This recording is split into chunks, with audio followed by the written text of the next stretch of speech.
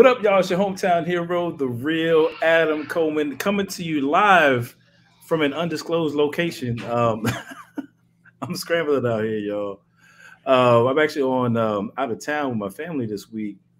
We out here, and so I'm just like last night. I'm coming at you from from a hotel out here, man, timeshare or whatever. You got my little makeshift setup. You know what I mean? But a little misshaven, but we're gonna make it happen anyway. You know what I mean? We're gonna make it happen anyway. What's going on, Vocab? How you feeling, bro? You're doing all right. I think one thing that's missing, you need a big, giant light source right behind you. I know, man. So I actually have a lamp that's close. I did the best I could, man. No, I'm joking. Last time you turned yourself into a silhouette by having a giant light source behind you, not in front of you. And you just turned into a silhouette. I was the mystery apologist. You know what I'm saying? You were the apologist by the door. I get the reference. So yeah, man. So y'all might hear my kids and stuff in the background. Tripping away from time to time, but it's just because I'm sitting in the living room. So we'll see how that goes, man. But yeah, man. So y'all know why we're here. You know what I'm saying? You know why I'm here. In the words of my guy from the Seahawks. Now I'm drawing a blank on his name, man. The running back. You're here just so you don't Marshawn Lynch. I'm here so you don't find. Yeah. Marshawn Lynch, man. You know what it is. What's good? We got some people in the chat. What's good? Nate2D2 in the building. We got Tyler Lott in the building. Mr. Green, what's happening with you? What's happening with you? Good to see y'all, man. Good to see y'all. So yeah, go ahead and share this video. We got a lot of content to get to. Y'all know how we get down. So go ahead and make sure you hit that like button, that share button. I'm jovial generally, you know what I'm saying, but we are talking about some pretty serious stuff right here, here in just a second. So it is what it is. But Vocab, yes, sir. Hey, 2 nights in a row we broadcasting out here, man. Is that a record? I feel like that's a record for us, bro. I'm trying to think. I feel like there has to be some other time we did that before, but it's possible. Yeah, I'm trying to think. Yeah, that's a pretty quick turnaround, man. It might tie a record. Maybe it ties a record. Maybe it ties a record. Yeah, that's my thought. I don't know, man. Well, you're the guest here, man. You want to maybe kind of open this up? Kind of explain, what we're doing here while I queue up these video files. What you want to do? Yeah. So recently, one of the members of what is arguably the most influential and historically significant Christian hip hop group of all time, one of the key members walked away from the faith and made an announcement about it on Facebook. The Phanatik, also known as Brady Goodwin. If you're from a different generation, it's hard to properly explain unless you're like a historian of Christian hip hop, the impact the cross movement had, and Phanatik was certainly a big part of that. He dropped several solo albums as well as being part of cross movement. And they did a lot of stuff that you see happening in CHH, if you pay attention to that genre, would be different as far as the faces and whatnot involved, and especially the tenor. Yeah, especially the tenor. I mean, for example, ultimately Cross Movement is the one who platformed to a larger degree Lecrae. And of course, that starts to reach. So there's a whole domino effect. But that's not the only one. Flame, you go down the list. The Truth, for sure. And the Phanatik was part of that. He was instrumental of that. And they brought, yes, a reform sensibility. But I think what was more important for the larger culture was a sensibility of deep theological exposition with really ill rhymes, like heavy wordplay, dope patterns, that were much more advanced than most Christian rap artists. And they were dope artists at the time, but they weren't quite doing what Cross Movement came out doing. And Cross Movement, in a lot of ways, as far as lyrically, surpassed a lot of their secular counterparts. Now, they, of course, never ended up with the production. What I mean is the budgetary production. But that's a reality. So we set it in context. So if someone's like, who's this guy? Why are they talking about a person who's walked away from the faith? It's because of the impact and the legacy of Cross Movement. And it ended up not just affecting rap, it ended up affecting people in all kinds of other ways. It influenced people to go to Bible school and Bible college and seminary, influenced people to church plant, and influenced all kinds of movements. And that's really what they wanted. They wanted a cross movement. That was the reason for the group's name, because I was listening to an interview by Cruz Cordero, one of the other members recently, and that's what he was saying. And so Brady was a big part of that. Post cross movement life, he took on the role really of an educator, especially in the realm of youth. He would teach them ethics and whatnot and try to relate it to culture and do so from a biblical worldview. He also published, wrote several, he wrote, I think it was 2 books, if I'm not mistaken, books that were allegorical. So if you think of Pilgrim's Progress or something like that, not that it was Pilgrim's Progress per se, although I think the journey, at least on the first one, was to go to a soul food restaurant, but there's all kind of play on words with that. And so he was an author and always was thinking of the next book type of thing. I think he put out 4 books. I read from one the other day. Here's one that I have right here, From Hip Hop to Hollywood, The Art of Christianity. Okay. And so, you know, and it's sort of an, Crossman was always intellectual, but he was sort of especially intellectual out of an intellectual group. Yeah. And then went to really what may be the most prestigious evangelical seminary, not necessarily the most prestigious school in the whole world. I'm not saying that, but within evangelical seminaries, the school that's kind of known to have the most rigorous standards in a variety of ways is Westminster, Philadelphia, because there's also a Westminster in the San Diego area. It's a dope school, but it sort of has a different tone to it. So, you know, went to a very rigorous seminary and started having doubts, and we're going to play some clips of these. And then recently turned in a letter to his church, withdrew his membership, and said he's also withdrawing his membership from the global church, and believes the Bible is, he doesn't say this exact phrase, but I think this is the essence of what he says, reducible to the human mind.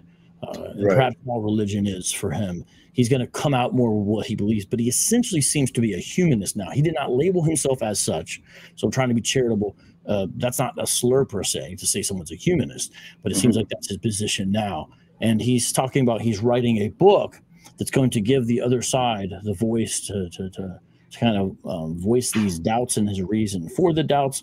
Although I don't really know if that's a new voice. It seems like that's what the New Testament and a lot of biblical scholarship is already filled with, because there's more non-Christians than there are Christians. But that's his perspective, I think, to the people that he feels are being kind of protected or shielded by benign falsehoods.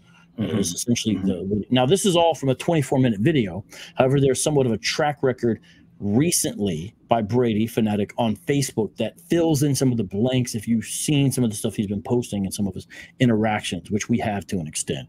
So that's where it comes at. So what we want to do tonight, I believe, and I'm handing it back over, but you told me to stall for time, so I'm doing it, brother. Well, yeah. Well, I didn't. You know, I forgot you had to get to Gab, man. So when I said stall for time, I didn't think you were gonna filibuster. You know, for 10 minutes. But I'm joking, man. I'm joking. But that's a really good summary, though. That's if I'm gonna filibuster, I have to come over there and touch you. Filibuster. Oh, just kidding. Oh, okay. I see the wordplay. Okay. Nah, okay. but no. Go for it. Tell them what we about to do. But that is it. So what we're trying to do tonight is sort of a probing analysis in depth, especially looking at some epistemological and philosophical considerations, because there's not a ton of detail there, but there are some larger epistemological and philosophical considerations. So we're going to go at those. And I don't know if Brady's able to watch all the stuff coming out. You know, he doesn't, I don't think, know us, even though I have met him and it was always a good experience when I met him. I don't know, you know, he's got a life. I don't know him like that. I've interacted with him on Facebook and stuff. I mean, I met him like at a show and things like that, back in the day, but I don't really know him like that. Yeah. If he does, Adam, I'm hoping that he sees, okay, these guys, they're of the old mindset that I was at, but they seem intellectually serious about this. Maybe we could have a conversation about it. At least maybe we can even, by God's grace, give him some food for thought. But this is also for you out there. If you shouldn't be, but if you are shook up so bad by Brady, now you're questioning, you should not be. But if you are, we love you. And hopefully a conversation, a sane, sober conversation like we're going to have tonight will help you as well, by God's grace. No, that's great, man. That's a great summary of where we're at and where we're going. And I do want to say, because I mean, who knows? Maybe he will watch this. I don't know what his temperament is to respond. I don't know. It'd be interesting to have some sort of dialogue or something like that. But from my standpoint, I mean, Lord knows, like, I mean, I talked about it last night when I was on Damon's channel. The impact of Christian hip hop on my life has been, tremendous. I actually, on Instagram, for those who've been in the CHH world for a while, they'll remember a brother named, used to go by the name Mac the Doulos. You know what I'm saying? Oh, yeah. Yeah, man. And he had commented on Mason's thread, I think, when we had dropped the Urban Apologetics book last year. And I hopped on it and I was just sharing with him, it was like, just appreciation for the work that brothers like him had put in, because I feel like what I do now as an urban apologist is an outworking of, that movement. You know what I'm saying? Like, I'm a legacy of the CHH movement. Kind of like you were saying, it wasn't just about rapping, but it was more so a movement that launched people in the ministry in various different ways. And so I've always said that that's kind of how I see myself. And, like, so even when I was writing the Urban Apologetics, book, or the chapter, I'm sitting there listening to the Cross Movement. I'm sitting there listening to, Corey Red and Precise and Jay Silas and all these Defy Life and all these guys. And anyway, that's just kind of how I came up, but so that being said, I mean, personally, I don't have any ill will towards Brady. He's had an impact on my life. I'm not ashamed to say that. Certainly don't have any ill will towards him now. But, this is what we do. I do believe that you can't build a strong community on a foundation of weak ideas. Certainly can't build a profitable life on the foundation of weak ideas. And so when ideas are brought to the community or brought to the forefront that I think, could be detrimental in any sort of a way, or, need to be addressed, we address them, now that's not to say, I'm gonna be clear. Like, some of what he was saying, I can relate to, because I mean, part of the reason why I'm here now is because I, years ago had my own crisis of faith. You know what I'm saying? That's part of the reason why I got into apologetics. I can recall, particularly me coming out of the Word of Faith movement. You know what I'm saying? I was steeped in bad theology, and that left doors open for me to have real challenges when it came to Christianity, because my bad theology wasn't stout enough to stand up to the rigors of life, particularly as I, became an adult and things like that. And so it left me with a bunch of questions that Kenneth Copeland and Creflo Dollar couldn't answer. That's just is what it is. And interestingly enough, I'll just share this real briefly. It's funny. I remember the Cross Movement came to Faith Landmarks Ministries back in the day, where I was attending at the time, Richmond. And I was, I used to MC. I did a little something back in the day or whatever. Oh, Adam, you can spit, man. You can spit. But I remember, one of our the members of the church said, "Oh man, you should holler at Crosswood, man. See if you can get on with him." And I remember saying to myself at the time, now mind you, I was deep in Word of Faith stuff at the time. And I remember yeah, man, they cool or whatever, but they don't be on the prosperity stuff like we be. I listen to them, but I'm not really with them like that. And here I am thinking that my theology was super tight, and I was being gracious toward them, not knowing that I was on some ill stuff. I was out there or whatever. But interestingly enough, when I think about the songs that they dropped, particularly from Holy Culture and Human Emergency, for whatever reason in that era, listen to their songs like the Hot What Joint, talking about the prosperity gospel, because I was a lyricist, and I really took in what they were saying, and that was the first step for me to get out of bad theology, to get out of the faith movement. You know what I'm saying? And so I certainly praise God for that. So I said it to say, again, for me, I had my struggles, from a faith standpoint. So I can relate to having questions that seem difficult to answer, even after I, got out of the Word of Faith. I mean, just my nature is I'm constantly asking questions, and I'm not against that. You know what I'm saying? I'm certainly not against, the idea that we need to explore as much as we possibly can, be rational people, be critically thinking people, and follow the truth and follow evidence where it leads. I'm all for that. You know what I'm saying? I don't believe that we should suppress doubts. I think that we should challenge them. You know what I'm saying? I think we need to, face them head on. And for me, in doing so, what I found was that, man, when my stoutest doubts, that I had, you know what I'm saying, when I faced them head on, whether it be the problem of evil or a number of different things, I found myself finding that Christianity is certainly a robust worldview that has all the resources within it to address my concerns. And it actually, through that, I became a stronger believer. You know what I'm saying, by facing up, to my doubts and facing my fears, so to speak. I'll leave it with this. I'll never forget sitting at the job, go show my hand here, but I was sitting at the job listening to Jay Electronica. You know what I mean? He had this joint, I think it's called like One with the Infinite or something with the Infinite or something like that.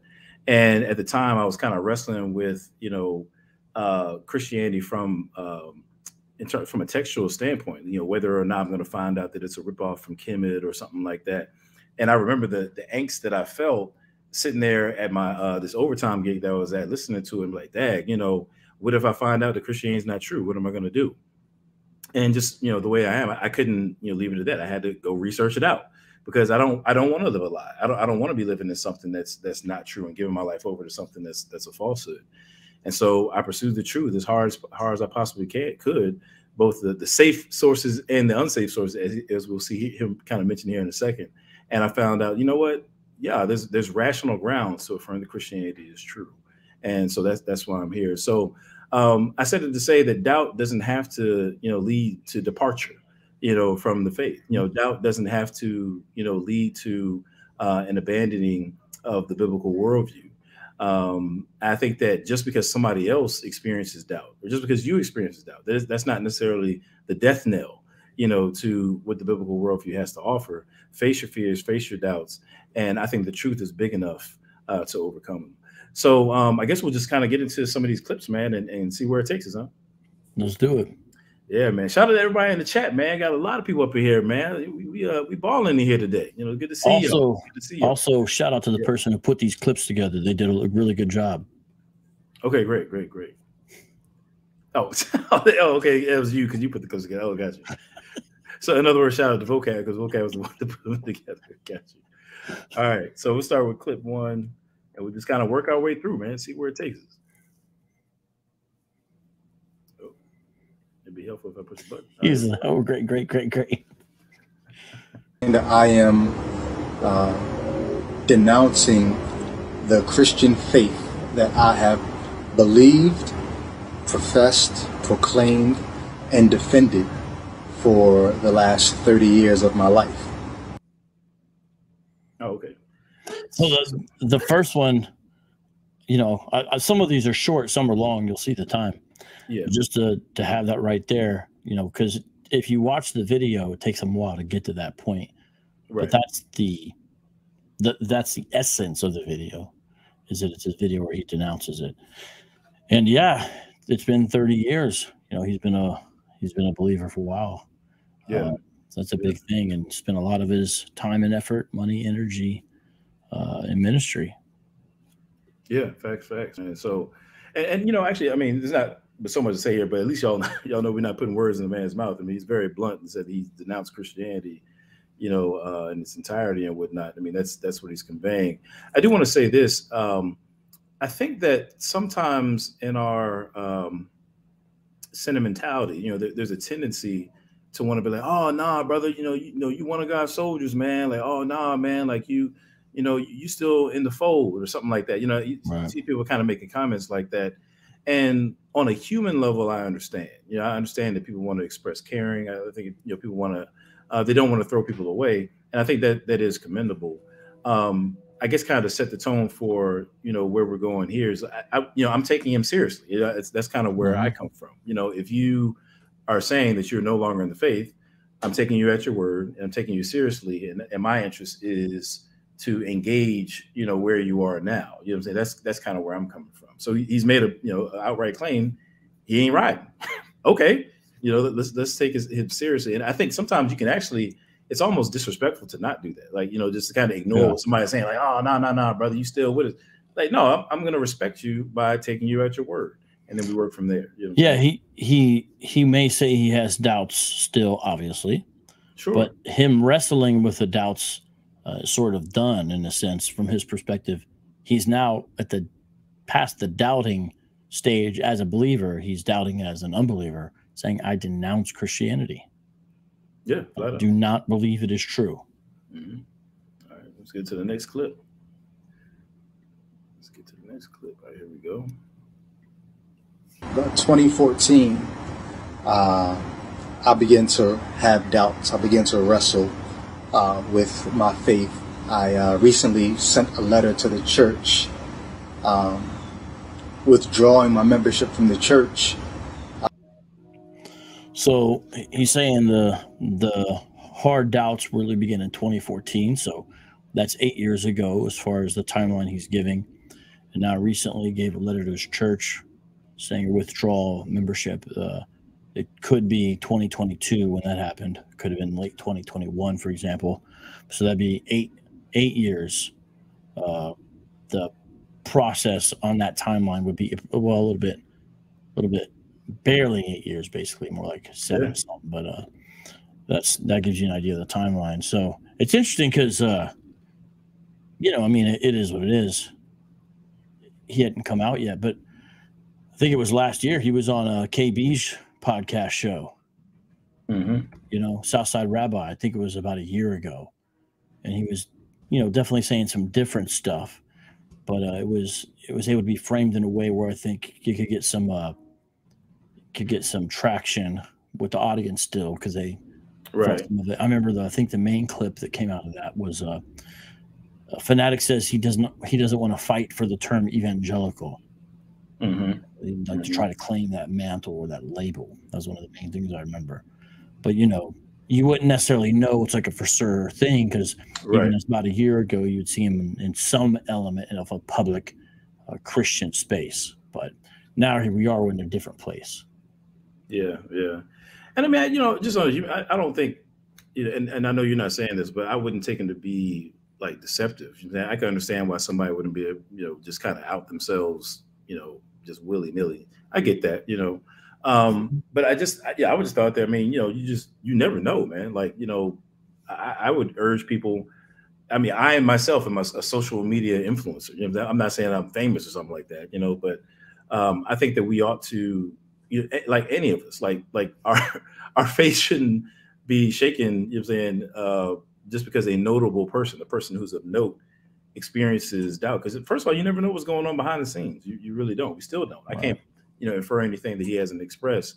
But we don't know what the man's life was like at this point. You know what I'm saying? In its entirety. So, I think there's one scripture, I want to say it's in the Psalms, it talks about like trust not in princes. You know what I'm saying? And I think that can be applied a lot of different ways, including we don't have like a second-hand faith. That's not what Christianity is. You know what I'm saying? Like, this is something that you ought to be digging in for yourself, such that your confidence in Christ is independent of any other given person. So I'll move to the next clip. All right. It's getting warmed up. And I'm gonna put these thoughts out there for anybody else who thinks there's more to this, and I want to hear a different take. I want to hear I'm gonna call it a more honest take, but maybe I'm not saying they're being dishonest, but I don't think that many of them are being. Is it honest? I don't think many of them have the courage to say what their theology really means when you hit the equal sign. If you say this and you say this and you say this, you hit the equal sign, to me it doesn't equal, and I still believe. And I'm going to challenge a lot of this. So there, it's hard for me to tell who exactly he's talking to, because it sounds like at one point he might be talking to sort of professional professors of Christianity, say like a seminary professor. But then it seems like he might be more focusing it on people who are sliding by under the radar. Maybe they're in a conservative institution, but they have kind of what are sometimes called mental reservations about it, and so they're sort of secretly moderate or liberal, and or according to what he's saying, maybe open to an extent, but where if you add those things up that they would all say, that it does not equal that they actually believe in Christianity anymore. So it was hard for me to tell precisely who he's talking about, because it seems like it could apply broader, but it seems like it's especially people in moderate conservative leaning institutions who are still there giving some kind of lip service to the faith, but actually don't hold to it anymore. It seems like that's the center piece of that comment. And he's saying he's going to sort of write what they're thinking.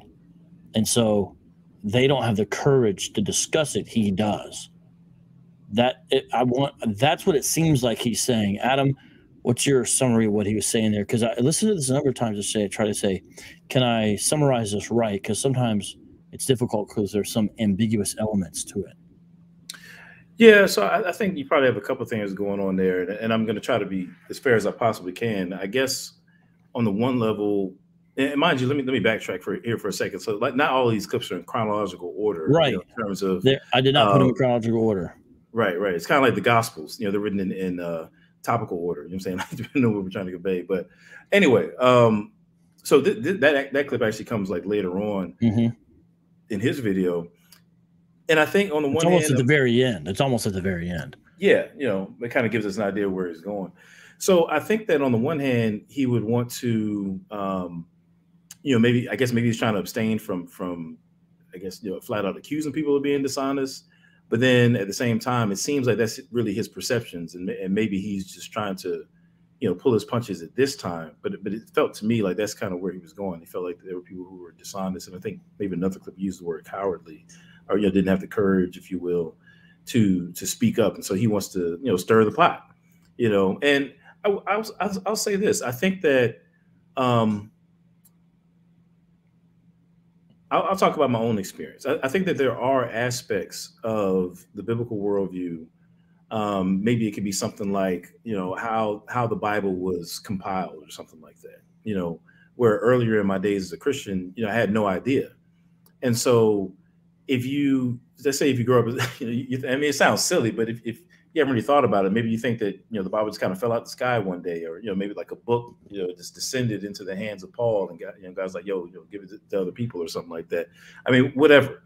But I think sometimes those gray areas, like what we don't know, if somebody's saying something skeptical in kind of those regions, it can feel scary to people. You know what I'm saying? I say, oh man, I didn't know that.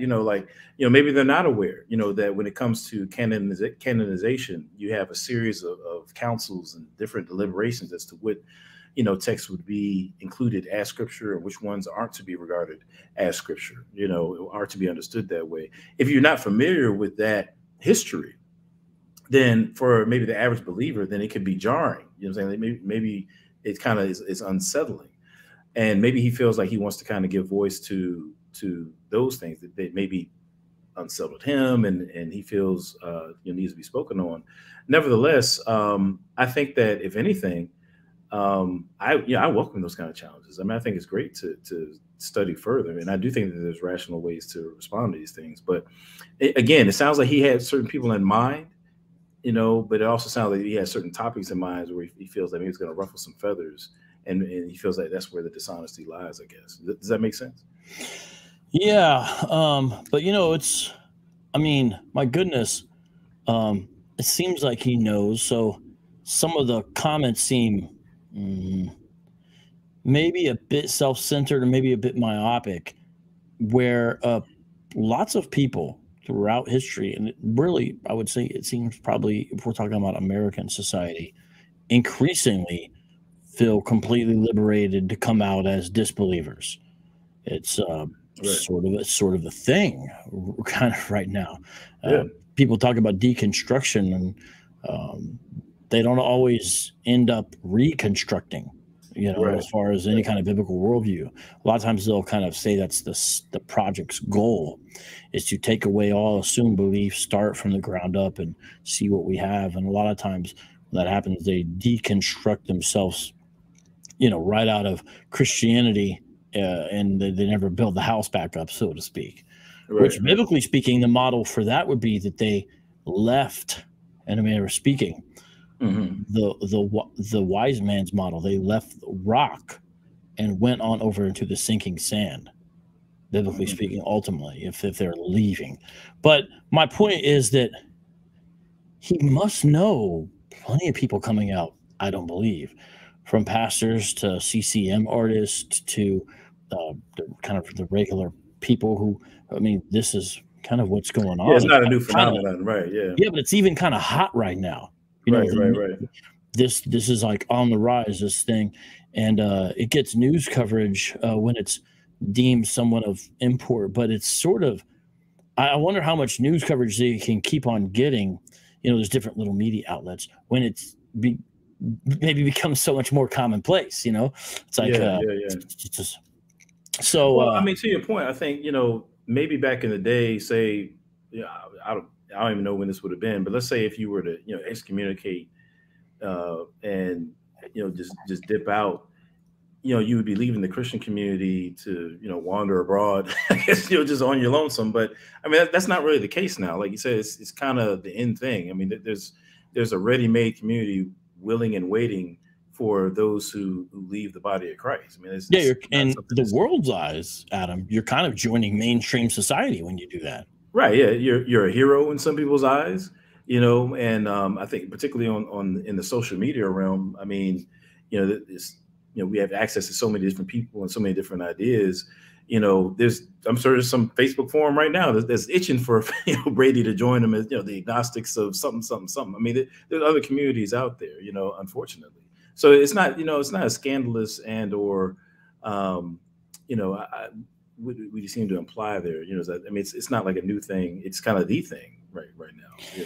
Yeah. So. Now there may be. I mean, I think there are people at institutions and whatnot that hold mental reservations, and they by certain things, it seems like they're no longer in a state of belief or perhaps some form of conservative theology, something like that. But like a lot of times these people come out, and it's interesting, specifically Westminster. So he went to Westminster. Yeah. Westminster fired Peter Enns for viewing some of his publications and whatnot as betraying certain theological positions. And they weren't saying, I don't think, my understanding of the situation is, they weren't saying that he's an Old Testament scholar to Peter Enns. Mm-hmm. You're not a believer, but it's that your theological convictions don't line up with those of the institution. Right. And that was a thing. And then next thing you know, you saw Peter Enns working with biologos, which are like the sort of apostles of evolution within evangelicalism. They want evangelicals to adopt this model or kind of be left in the dust as an anti-scientific cult. And that's actually a paraphrase from one of their guys who was affiliated with him, who I have a lot of respect for. I wish he wouldn't have said something like that. That wasn't Peter Enns. That was a different Old Testament scholar. Gotcha. But you see that, and Peter Enns was at Westminster. My point is that Peter Enns didn't come out willingly, but it's like it doesn't seem, but he was saying these things and then he was outed. But again, it's not the only one. I mean, my goodness, you go down, there's quite a long list of people. I still think to this day about the son of Frank Schaeffer, who first went Eastern Orthodox, and then is a kind of he's the rub salt in your wound kind of atheist, like that kind of, that's the kind of atheist he is these days. Like Piper's son too recently, right? He's you see him on TikTok. Now these are the children of folks. I don't know if John Piper's son, I mean, there's some videos of him talking with his father and stuff, but Francis Schaeffer's son, he was like an activist, he was definitely and so my point is, though, that it's not as rare. And I understand the sentiment of people saying this, and I'll only pass it back, of this is brave or courageous because he is standing up and saying, here's what I believe. And I understand that to an extent, but guys, really, if we understand the way the world really is, there's a wide, broad path the Bible speaks about, and then there's a narrow, straight path. And even if you don't even believe that's a true narrative, it's not like we're living in some kind of Christian utopian world, as far as if you really hold to a true understanding of discipleship and live like a disciple, you really are, this small minority of people. That's where the bravery and courage comes in. Right. I mean, there's Christians. I mean, we saw, the Coptic Christians getting their heads chopped off on the sands by members of ISIS, and that was videotaped because they wanted to send a message. But most of these kind of martyr slaughter, they're not usually videotaped like that. But this has been happening. I mean, that's the real courage. That's the real Polycarp saying, "You talk about burning me with fire, you'll be burnt with fire if you don't repent." That's hardcore right there, though. Yeah, that's hardcore. That's the brave courage, to be honest, stubborn obstinacy that Christians have, by God's grace, shown because of the power of the Spirit. And that's the real courage of bold. And I'm not saying, oh, Christians in America are so brave and Brady's not. I'm just saying some of this, the way he positioned himself, I understand that's the way he sees it, but I think it was a little self-centered and myopic and inaccurate, some of the ways he positioned himself over and against a community. No, I feel you. Yeah. So I've lost track of what Clipper. I think we're on number 4. Yeah. Okay, cool. All right, there we go. And so I've been writing more to the pastors and scholars and theologians who've all been writing on this issue, writing to sort of maybe challenge them and challenge their readers, because I got to the point where I began to say, just tell me what you really believe and stop dancing around the issue. And I'm not going to allow you to lie and mislead me. And yeah, man, this there's a little hot sauce on that one. You know what I'm saying? And this where I started to kind of get, I kind of want to grant. I understand he's conveying his perceptions, what he believes to be the case. But I think that let's say if you don't believe that a particular argument is convincing, or that what somebody is explaining about Christianity, if you don't think that they're really bringing it, you know what I'm saying? Like, I think we have to be careful not to impose, motivations on people where we don't know. You know what I'm saying? Like, I know we're going to get into specifics here in a second, where he starts to kind of laying out some of his the things that factored into him leaving. But that being said, he wants to write to pastors and theologians and be like, yo, just tell me what you really believe. I understand he intends, to have like this ongoing discussion. And what I'm suspecting, here's what I'm wondering if we're going to see come, down the pike as he's laying out his different views. I wonder if he will be essentially instituting a almost like an inhuman standard in terms of how other people should convey their positions. You know what I'm saying? Here's what I mean by that. So let's say that I have a particular view that, I'll just make it. Let me take it out of the abstract. Let's say if I have a view on what a particular verse means, right? And I think that my view is right. There may be some pushback, and maybe there's some counter arguments to my perspective on why I would translate this verse or render a verse that way. But nevertheless, I think that the scale weighs in favor of a verse being taken a certain way as opposed to some other way, right? But maybe I do have some reservations. I think that somebody can confidently convey what they believe to be true about a verse, even if they have some, lingering, doubts about, okay, well, maybe I have some unanswered questions, if you will, I'm saying, in that regard. I'm wondering if down the pike, Phanatik is going to say that guy is who he's referring to as maybe being dishonest or not saying what they really believe. You know what I'm saying? Mm-hmm. That's what I'm kind of wondering down the pike. Does that make sense? Yeah, I mean, it's interesting. He's like saying, my audience that I'm aiming at here are the sort of intellectual thought leaders or something of evangelicalism. Right. Kind of more scholarly pastors and professors and academics and whatnot. Because he says like the people who've been writing on these issues, and it's like he seems to be saying, hey, I know you guys. Actually underneath or similar to me with doubts and disbelief, but why aren't you saying it? And he also said, and they're readers. So it's like people who are already trafficking these ideas, where he views underneath all is doubt and disbelief. Now, the thing is, on one hand, I want to say, you mentioned this, don't buy into this fact that he kind of makes it like there's a conspiracy where no one believes. But at the same time, I do think there's the deadly seeds of doubt in a lot of what Christians might say, and perhaps especially what the intellectuals amongst us might write. I do think sometimes there's seeds of doubt or non-theistic presuppositions that they adopt, because that's what you have to adopt a lot of times to write for an academic audience, and then they proceed from there. Sometimes what's called methodological naturalism, for example. I got you. And they proceed from there, and then if someone's saying, well, what's the underlying presupposition here? You know, you kind of see what's going on. So at the same time, even though I'm kind of chastising Brady to an extent, because he makes it sound like there's a conspiracy theory, as you mentioned, it's not as if, from my perspective, Adam, I'm saying, you know, you might have it's not as if he's completely chasing ghosts.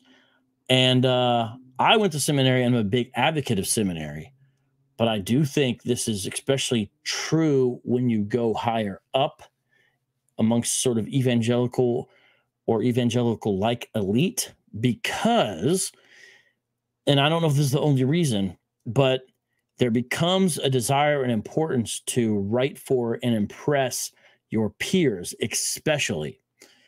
And that can be a dangerous game because you end up having to abide by their standards. And sometimes I've seen academics who start out kind of like, well, this is what I believe, but to play ball in secular academia as a Christian, here's what I have to adopt or proceed, or here's what I can't say, right?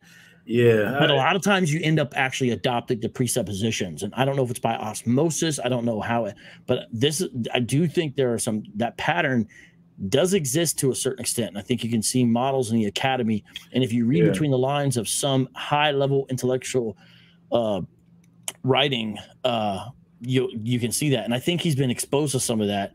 And it's almost like, hey, you guys are kind of, you guys should join me over here because I perceive you already being there. I think he's doing too much with reading people's intentions and beliefs because everyone doesn't hold things together epistemologically. Like they might have a different system. They may not be coherent, maybe whatever. But I think he's doing a little too much. But we'll see when his book comes out. Sorry, I know I went along on that. Go ahead, Brum. No, it's cool. I mean, because actually, I think it's very interesting what you said. So I think that it is the case. You know, the higher you go up in academia, the more unfashionable it can be to hold to certain views that we might consider to be traditional or just kind of like basic Christianity. Sometimes they'll use a polite slur for that kind of writing. They'll say, "Oh, you're a confessional New Testament historian. You're writing confessionally." Right. And they're saying like you have these pre-held dogma that are so you can't really do good work. Because your pre-held dogma is going to drive you to a conclusion. Well, so let's go there for a second. So, like, and just kind of again on a human level, right? Let's say that you're you say you're an up and coming scholar, and you want to be respected among your peers. You know, perhaps you want to be tenured and teach somewhere, and have your work published and have it valued and stuff like that. You know, I could see how if you're that guy. I can see how there would be this great temptation and a real struggle, an internal struggle maybe to maintain some fidelity to beliefs that your peers, your academic peers are going to look at you with disdain. Just on a human level, we can see that. And I do think that it's the case that under that pressure, I could imagine, how people could want to steer away from that in their writings and so on and so forth. So and to your point, I don't think that he's... Or go. No, to your point, I don't think that he's chasing ghosts. I mean, I do think that to some extent, you do have probably some examples of people who are like that, you know what I'm saying, who maybe don't want to, own up to whatever their own views are in light of the condescension they might get from their peers. So maybe they do, tuck in their fundamentalism, if you will, if you want to even call it that. I may find a better word. But you see where I'm coming from? Or their confessional beliefs. Confessional beliefs, right. Yeah, no, you're 100%. And so if someone's out there listening, like, well, see, I told you shouldn't go to seminary, or something like that, that is also short-sighted, because why are you listening to us right now? And hopefully it's helping you, because we are exposed to those kinds of things and we do dig into those areas. And when the Bradys of the world come out, and they'll come out regardless of if they don't just only come out because they go to a seminary. When they come out, wherever they come out of, who's going to answer them? And I respect, we need people to work 60 hours a week as gym coaches and everything else. I mean, I'm just saying, right? I mean, right. But who's going to answer the person who's the full-time intellectual and academic? You need someone with some of the training. Once C.S. Lewis said something along the lines of, good philosophy must exist if for no other reason other than to answer bad philosophy. That's what he said. Yeah. Yeah, I love that. Yeah. There's some truth to that. And so instead, I think the reaction should be, let's support institutions that are holding down the faith and holding down the intellectual side of things rigorous. Let's support people that go into those institutions and help them and pray for them and bless them. And we're talking about seminaries, guys. You know, if you're going to bash on seminary, then you got to ask yourself, what about everyone sending their kids off to public university where, you know, they got to take anthropology 101 and learn how evolution's true and all this other stuff? Like, yo, you know, that's a whole other discussion, but go ahead. No, I was going to say too, I think, and I feel like we see this a couple of times in even some of the clips we're going to play in a second, but I think that there can be, sometimes you can be so intent on being a critical thinker and want to be intellectually honest that you can almost privilege, you know, voices that are contrary to whatever it is that you currently hold. I think that there's like, I'll put it this way. I'm a basketball guy. So let's say that, and I've used this example for other things, but let's say that if you're going to go up, if you're Allen Iverson and you're trying to get a layup on Shaquille O'Neal, I'm saying, that's an old example. Let me use somebody from today. Joel Embiid. You know what I'm saying? let's go with Joel Embiid. Let's say that you're, you know, Russell Westbrook. You're trying to go up on Russell Westbrook, and you're anticipating that he's going to foul you. You know, maybe it's the last couple seconds of the game or something like that. And so you're ready to like kind of lean into the contact, and so hopefully you can still make the layup. I think sometimes people are so they're trying to lean into the intellectual contact so much that they end up like missing the layup. You know what I mean? It's like you just kind of leaning too far. You know what I mean? We don't have to privilege like the voice of the naysayer, if you will, I mean, or the voice that disagrees with you. I think it's fine to weigh out arguments. If somebody presents you with something, it's fine to weigh out the arguments and the evidence. But I think sometimes we're trying so hard to not be the, you know, blind faith fundamentalists that we give leverage, you know, to other voices. And I'm saying it's just like keep it balanced. I'm saying like face it head on. That's fine. I mean, but we don't have to grant like special credibility to those with whom we disagree. And I think sometimes there can be a tendency to do that in the name of being a critical thinker or skeptic. You see what I'm saying? Yeah, no, 100%. And, you know, from what I know, it seems the case that because there's this mainstream larger society and world, and most evangelical elites recognize they're in the tiny subculture of a society and of the world. And so they understand that's all out there. And so at most schools of higher learning, especially when you get up there, you have to be exposed to what the other side and sides are thinking. That's often part of what you have to do. I remember I felt like when I took Wayne Grudem's class, maybe I'm over exaggerating, but it seemed like we were reading more people that we disagreed with than we were advocates of what we held to.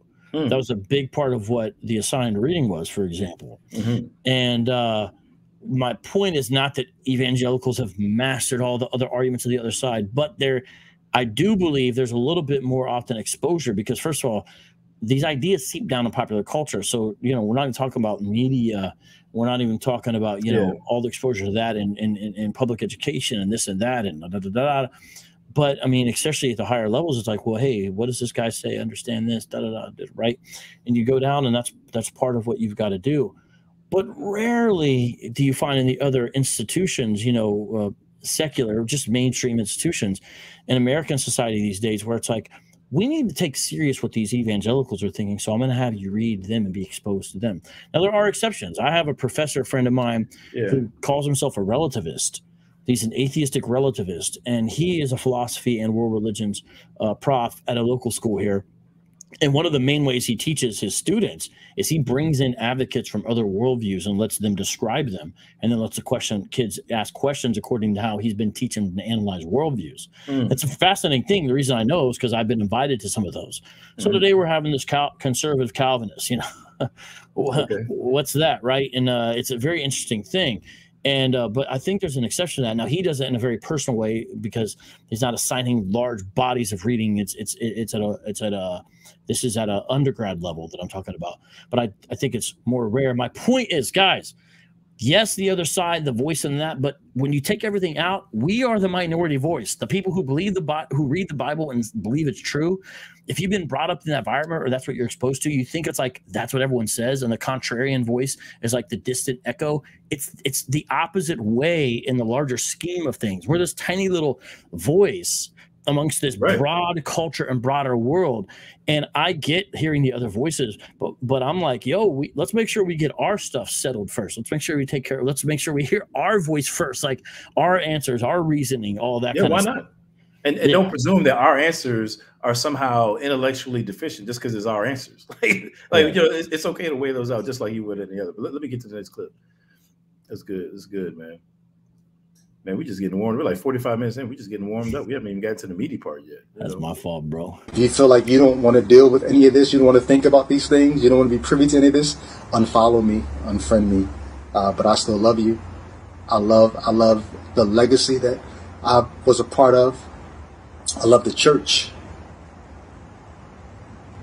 I think there's some hard but honest discussions that we need to have.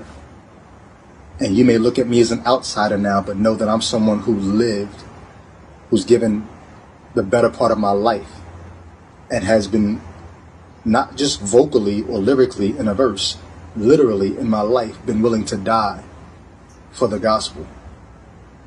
So you may see me as an outsider now if you want, but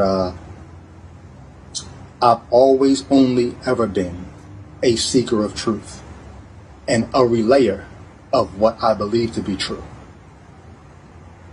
So I must spark that discussion. You can join, you can fly on the wall, you can eavesdrop, or you can ignore. Or you can respond to. I'm gonna be me, I'm gonna be real. I'm gonna love you the best way that I can. And the best way that I know to love is in truth. Speak the truth in love. And the unbeliever closes his talk with a Bible verse, because that was the very end of the video. Brady, if you love the church, why do you want to have hard, honest conversations to draw people out of it? That's a fair question. That's a fair question. And I would wonder, man, you know, there's a whole lot of pieces. So let me back up for a second. So on the one hand, I think that, I mean, me, it's just my temper. I love hard conversations. That's how I am. I get it. You know, maybe other people don't. I understand. You know what I'm saying? But I kind of, one thing I don't like, and this is one of the few times where I'll say something about, you know, how he kind of delivered this message, you know, in terms of the way he came about it. You know, kind of the whole thing, like maybe you see me as an outsider and that kind of thing. It's like, you know, I guess maybe he's anticipating people are going to come at him and come at his neck. Maybe that's why he said it. But it's like, bro, like you're an outsider. Like you said that you withdrew from the church locally. You withdrew from the body of Christ. So I kind of wonder. Again, it'd be interesting to hear his perspective. But I kind of wonder, like what's that about? Like, bro, you are an outsider by your own volition. I'm saying by your choice. That's what you chose. And so if we come at you as an outsider, it's because that's what you decided to be. That's your choice. All right, that's where you're at. Okay, cool. But I feel like sometimes, even in the church, like we're quick to embrace the big bad Christian narrative. You know what I'm saying? Yes, there's mean Christians out there. I'm not saying that there aren't. Yeah, obviously that's the case. You know what I'm saying, but I just feel like sometimes, man, you know, we can make martyrs out of people that just aren't martyrs, bro. You know what I'm saying? So when it's like, yo, you might see me as an outsider. I'm just like, man, I'm from the old school, man. You know what I'm saying? Like, you know, we call a spade a spade. That's just what it is. I'm saying, if you said earlier in the video that you out. Okay, so if we engage you in that manner, if people engage you in that manner, then I don't see why that needs to be a thing. You know what I'm saying? Like that's just what it is. Yeah, it's strange because it's like, hey, I denounce my Christianity. Now, you might see me as an outsider, Christians. Well, I mean, that doesn't mean we hate you. Church, we should, don't let your emotions get the better of you. Doesn't mean that we have to say nasty stuff about you. But I mean, it doesn't mean we don't see you as a brother in humanity. It doesn't mean we don't care about you. It doesn't mean we can't see you as a friend. Like I said, in my personal life, he wouldn't remember, I doubt. But every personal interaction I've had with Brady has always been positive. two specific times. I'm not going to go into details, but one in the Columbus, Ohio area. I think it was more in Youngstown area, but we drove from Columbus. They had a show in Ohio, and John Rubin and the Showcase MCs opened up for Cross Movement. This is in the kind of the beginning stages of their like, they only had one album out at the time. Very positive time with Phanatik, out of more so really than anybody, mainly. Then I ran into him twice at Crewvention, Atlanta and Orlando. And then also when I booked their last show, the History Tour, I booked it here in Phoenix at a church, and had a brief but positive interaction with him every time. But I mean, Brady, you're saying you're not a Christian. I don't know if it's a longing for the community, and maybe because that's a strange thing to say. I love the church because he pictures the church as being filled with people who have believed falsehoods, and in some cases are promoting falsehoods, perhaps on purpose. Yeah, you know, you do see the wrestlings there, and I'd hate to say this, but I think the nostalgia he has for the church and the Bible, sure. If he continues on the trajectory, you're going to see the nostalgia lessen the farther he gets away. The Yeah, further he drives down the road, too. and the smaller the house is in the rear view mirror, he's going to forget about that house. I think that's just human nature. I'm saying there's nothing about him specifically. I think that's just how things tend to roll. You know what I mean? But we'll get to the next clip.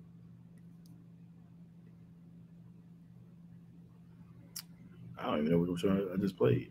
I think you'll know when you started. As I began to teach more in secular academia, I knew that my faith was going to run into more academic questions. And so to prepare for those more academic questions, I went to a place that existed to train people to do that. Westminster Theological Seminary started back in the 1920s, and the aim of Westminster was to defend the Christian faith against atheism and liberalism. And so I knew that would be a great training for where I was headed in secular academia. But as I was there, like I said, they train you in how to presuppositionally look at a worldview and to kind of go from the ground level to deconstruct it. And while I was there, I was forced to not just look at somebody else's faith and say, if you remove this jingo piece from the tower of your faith, what happens to it? Well, I turned that lens around. And so what happens if someone were to use this this theological judo on me? If you remove this jingle piece from the construction of my worldview, what happens to it? I began to ask those more penetrating questions, and I began to second guess the answers that I was getting and the answers that I would give someone else if they asked me that same question. Now we're starting to get into the nitty gritty. Now I'm gonna say this, man. There was a couple parts in this video, in his video, that I was super confused about, and this was one of them. So he says that he was trained. You know what I'm saying, that he was anticipating getting into academia, or that he was aspiring to get into academia. He wanted to engage, I guess, objections to the faith, or he wanted to engage things on that level. And so he says, he goes to Westminster and whatnot, and he was trained to presuppositionally break down other worldviews. And he said he flipped it. He's saying on Christianity, he's like, okay, well, what if I take that jingle piece out of Christianity? Now, correct me if I'm wrong, but I mean, particularly like presuppositionalism, that's kind of like the idea, right? Like the idea is that if you take this lens of evaluating the Christian worldview, then you'll find yourself with a worldview that can stand that test, whereas others whereas other worldviews, you'll be able to take that jingle piece and see how it falls apart. That's kind of like the idea, so it's like, it seemed as though he felt like he was doing something novel or different by taking a presuppositional lens and applying to Christianity, when essentially that's kind of the underpinning of what presuppositionalism is comparing worldviews and seeing how they stack up based upon how those worldviews are constructed. Does that make sense? Or yeah, presuppositionalism is an apologetic methodology. There's a heavy emphasis on the self-revelation of God, Scripture as being self-authenticating and the ultimate authority. and ultimately the triune God as a metaphysical ontological reality being the necessary precondition for all metaphysics, for all of reality, Right. especially the area of epistemology, but also in the area of ethics and, as I mentioned, metaphysics, meaning every element of reality being contingent upon God. And so the idea is the Christian assumes that, and therefore where God has spoken is true, takes that into battle, so to speak, intellectual battle, and then applies 2 Corinthians 10:3-5, cast down arguments and lofty vain imaginations and all that, right? And that exalt themselves up in the knowledge of God. And then the idea is that every unbelieving worldview of any variety will fall, because it's ultimately not built upon the rock, but built upon sand. And so when the storms of intellectual rigor come, the house will fall, but the wise man who built his house upon the rock will stand. Well, and I see what's interesting to me, though, and again, I'm taking it that, well, he used the word presupposition, so I'll just go with that. So when it comes to a presuppositional approach, regardless of what approach you take to apologetics, actually, it's not so much about taking a jingle piece out of somebody else's worldview and then seeing it fall. Yeah, okay, that's not what presuppositionalism is. I don't know what that is. That's almost like if someone's holding to what's called a foundationalist perspective and you take an element out of their foundation, but that's not what presuppositionalism is. So I don't. For sure. So I don't know what he was referring. Right. So for example, like I might say that I actually argue this. I don't believe that I'll just say a naturalistic or atheistic worldview has solid grounds for rationality, our ability to reason. You know what I'm saying? And I do believe that in a theistic perspective, we do have grounds for that. That's just a simple example. Now, I'm not saying that, okay, well, if you take something out of atheism, they no longer have grounds for, rationality. I'm saying that if I'm an outsider looking into that worldview, they don't have what's necessary to ground rationality. It's not what I'm taking out. I'm saying they already don't have what's necessary. And God is the necessary precondition. Exactly. Right. And so any worldview, if you take a piece out of the worldview, you haven't rightly analyzed it. You just strawmanned it. That's really what you've done, right? Yeah. So what he described was, okay, well, if I take this jingle piece out of that worldview, does it fall apart? Well, yeah, I mean, of course, you could do that with anything. That's called strawmanning. But ultimately, what we want to do as in apologetics, or I'll just take that word out of it. If you're analyzing a worldview, it's not a matter of trying to take something out of it. It's evaluating it as it is and saying, okay, well, how does it stand up in terms of its ability to explain this or that phenomena or this feature of reality? And like you said, I certainly affirm that the God's a necessary precondition for whether it be rationality, morality, aesthetics, and things of that nature. But I thought that was a real strange way to, if he was describing presuppositionalism, it sounds to me like he got it wrong off the bat. You're saying perhaps he's describing something else. I don't know, but and however he described it, I'll just put it this way: worldview analysis doesn't work like that. I'm saying, like when you're analyzing worldviews, it's not okay. I'm going to look at this worldview over here, see what happens if I take that piece out. That's not good worldview analysis. And so if how he described worldview analysis, what he was doing, and then he turned that on Christianity, well, of course you're going to arrive at some conclusion, some heinous conclusion about Christianity, because you're not doing it right. You know what I'm saying? So it'd be interesting to hear him explain that further. Yeah, because part of, I believe, for a worldview to be true, there has to be coherence.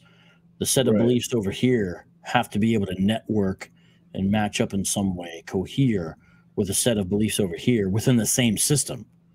Right.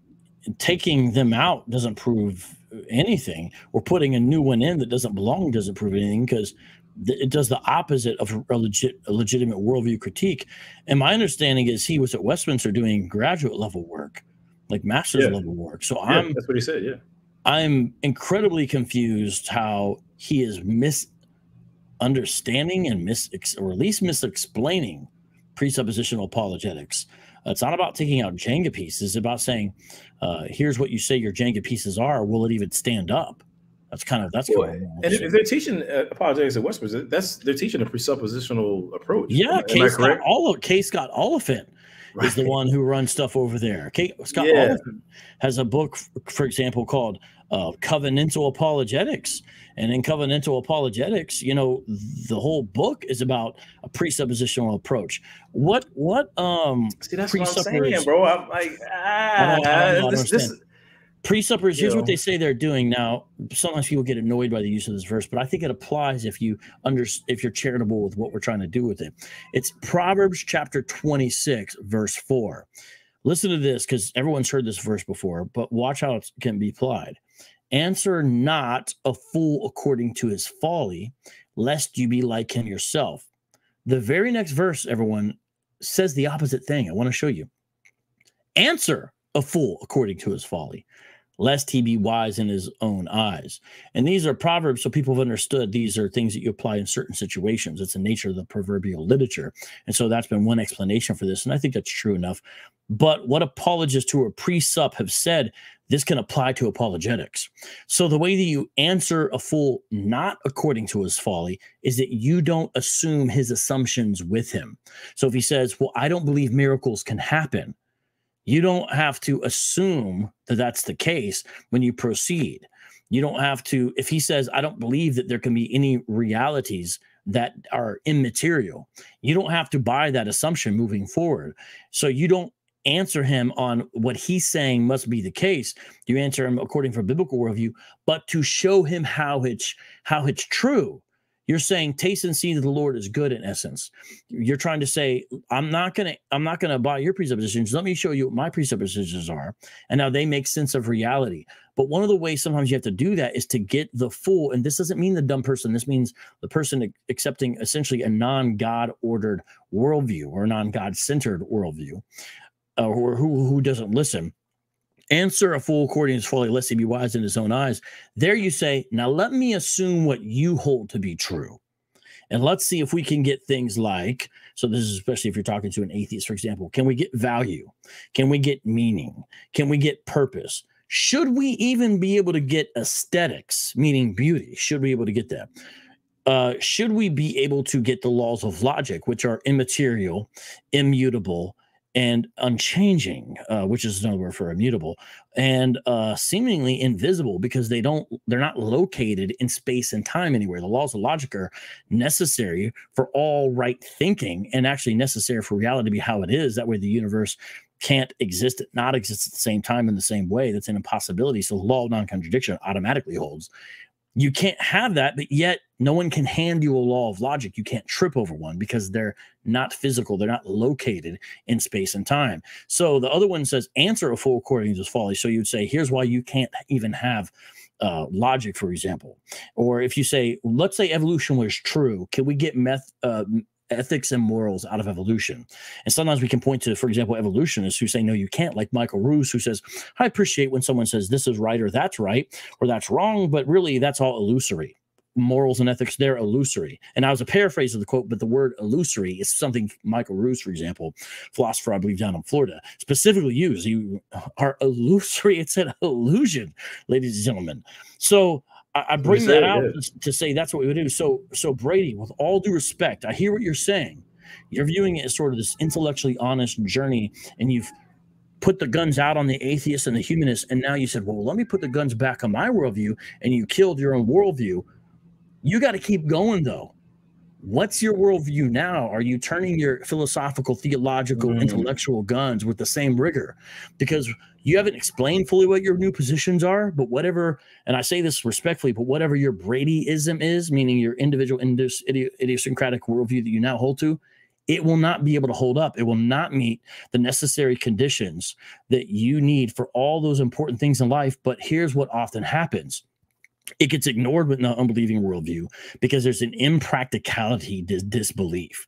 And that's why David Hume said at one time when he contemplated some of these things, he said, when I think on these things, and I'm paraphrasing, it was in a somewhat different context, but David Hume, atheist philosopher, said, then I just go play a game of backgammon.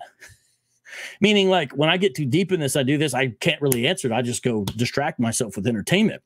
Brady, what are you doing now? And because I mentioned this illustration to others, if someone says I don't eat meat anymore, they're not telling me most likely they don't eat anymore. They're saying they don't eat meat. So what's the substitute for protein in your diet, for example? So what I'm saying to Brady is you don't eat meat anymore, but what do you eat? What's your substitute? If you're not forthcoming with specifics of what you believe now, you can't play the guise or the role that you've been so intellectually honest and you're being ruthless, sort of ruthlessly rigorous, because at the end he said, all I've wanted to be is a portray of truth. What about what you're holding now in your deck of cards that you've given yourself? That's going to be the clincher for me, man. Because again, like it's so early in the game, we really can't. We don't know all of where he is now. Shout out to my wife who's in the chat, y'all. Hey.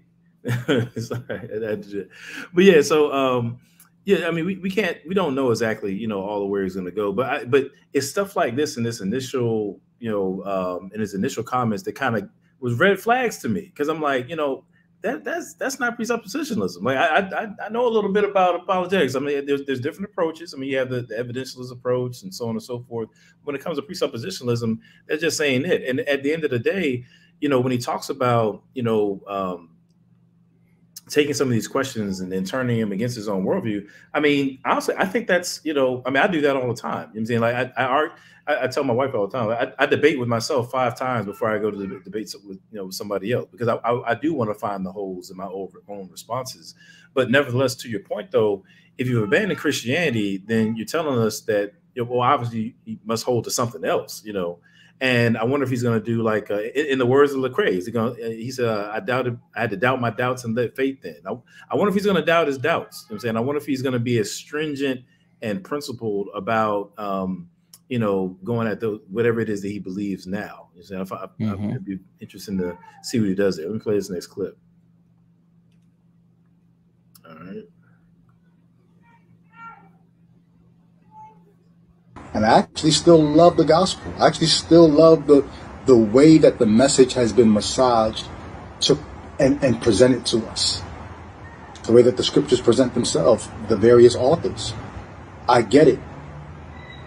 I just don't believe it. Massaged. The message has been massaged. The message has been massaged. Certainly it doesn't mean that the gospel's had a kink in their vertebrae. What he's saying is, here's the message, and it's been tailored, and almost like this fabrication has been presented in a emotionally appealing way. Seems to be what he's saying. Because why would he? But it's confusing, because why would he appreciate that? It seems like he's along the lines of, I appreciate sort of the aesthetic or literary quality, for example, of the work. But the message itself, in his newfound, humanism. The ultimate message, the crux of it, he can't hold as true, because it's now antithetical to what he's parading. So it's strange. I think you're seeing the battle, but it's of his Christian residue. And if he continues on the track, the Christian residue is going to drip away, and you're going to be left with a more stark, naked humanism, I believe. Yeah, it's kind of like the whole cut flower analogy. You know what I'm saying? When you cut a rose, from its branch, from its whatever they grow on, bush or something like that, then, initially it looks, as it was, you know what I'm saying? But give it a couple of days, even if you got it some good water, it's not going to be quite the same. It's kind of like that. It'd be interesting to see how that kind of goes. But I mean, to your point though, I thought that was kind of interesting to say that he loved the gospel, that's been massaged. I mean, that would entail or suggest, rather, that there was some original version of the gospel that then got kind of reshaped into whatever it is that he's saying that he's appreciating. And I'd be interested to see, how did he arrive at that conclusion? Like, what is it that he believes to be that original message? Because there would have to be some original message in order for it to be massaged, or else there wouldn't be anything to massage, right? So, what is it? What evidence would he provide? That there was some precursor, to the gospel that he's now saying has been massaged. That's a pretty strong statement, I think. Whoa, bro! You have Muslim by choice in your live chat. I've seen him. I've seen him a couple times. I'm not exactly sure who that is, but I've seen him a couple times. Muslim by Choice is like super well known in the world of Islamic polemics and evangelical apologetics. One of the main things he does is highlight. He's been trolling for like a while, but okay. Well, one of his main things he likes to do is highlight evangelicals' beef and dissension. That's okay. A lot of his videos have to do with that, or sometimes what might be viewed as Christian bad behavior. You know, if you see a Christian acting up, you know, he likes to highlight it. That's fascinating, though. But he actually has a clever comment. So Muslim by Choice, even though I see you and your sneaky ways, how you love to promote beef, you're like the Vlad of Islamic polemics. I do like Vlad. Yeah, that's who he is. I do give you a shout out on this. He said this. I guess the title of his next book would be Seeking Jesus, Finding Darwin. That's not bad, man. So shout out to Muslim by Choice and your sneaky ways. He's the FBI of the black community in the 60s, you know, fomenting division. You know, that's that guy. He's COINTELPRO. That's he's totally Islamic COINTELPRO. He's the Islamic COINTELPRO. We see you, but that was good, bro. Yeah, but I don't even know where I was going. No, it's all good. I'm gonna go to the next clip. It's all good. So now I know who he is. I feel like he's been commenting on my stuff for a while. I've seen him before, you know. And I actually still love the gospel. I actually still wrong clip. My fault, wrong clip. Yeah, it's interesting. It seems like he might have been gospel, not gospels, but still the same idea to an extent. But that's interesting. Yeah. All right, here we go. And I just went and I researched, and I got to a point where I said, you know what? I think I get it now. I think I understand. When I hold the Bible in my hands, I think I understand what I'm holding now. I think I understand it now better than I ever have. And I don't believe it, but I understand it.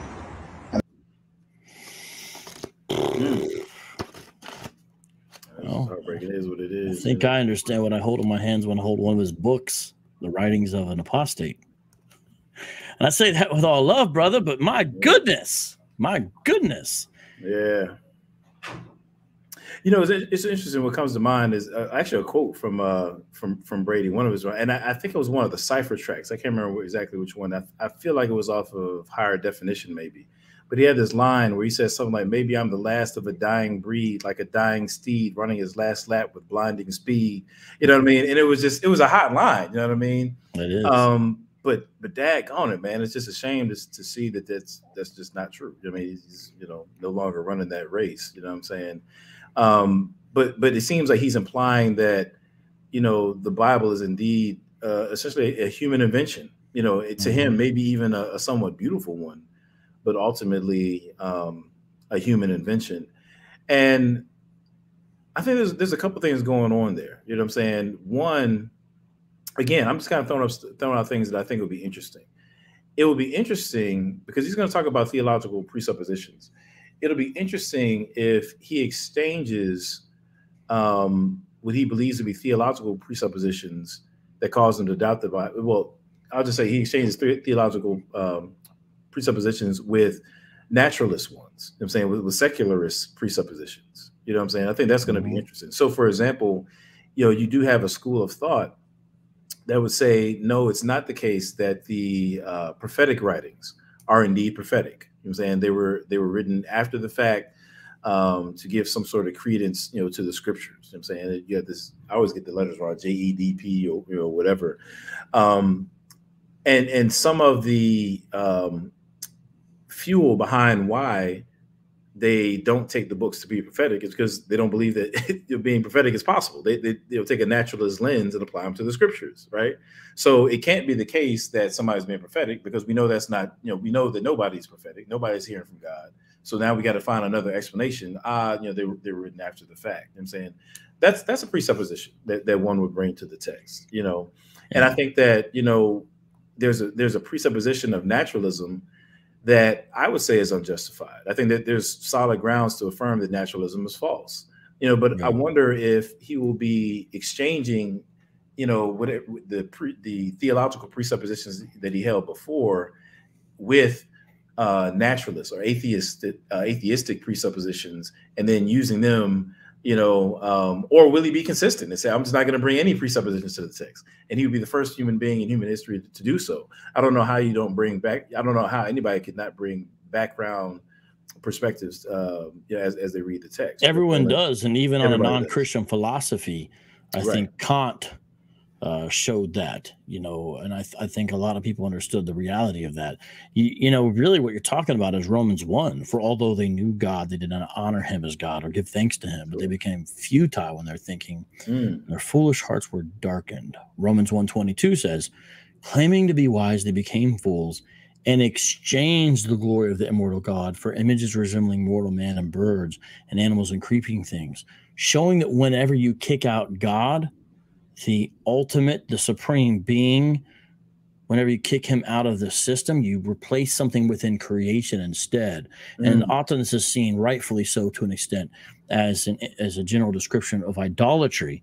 But it's not just that, because it's any exchange of the creator for the creature. And that's what happens when humanism is the pinnacle. That's what happens when naturalism, and almost is definitional to that. And that's what's going on. By the way, I found the lyrics you mentioned. Check it out. I'm strapped with analogies of faith, waving God's aroma so your soul could see how good he tastes. I'm starving for him. You are too. You're probably wondering, who are you? Maybe I'm the last of dying breed, like a dying steed, running his last lap with blinding speed. Or maybe I'm stock from a new breed, crops from a new seed, growing in the soil, the earth. If so, give props for the new me. God's doing a new thing. I'm a product of his toil and work.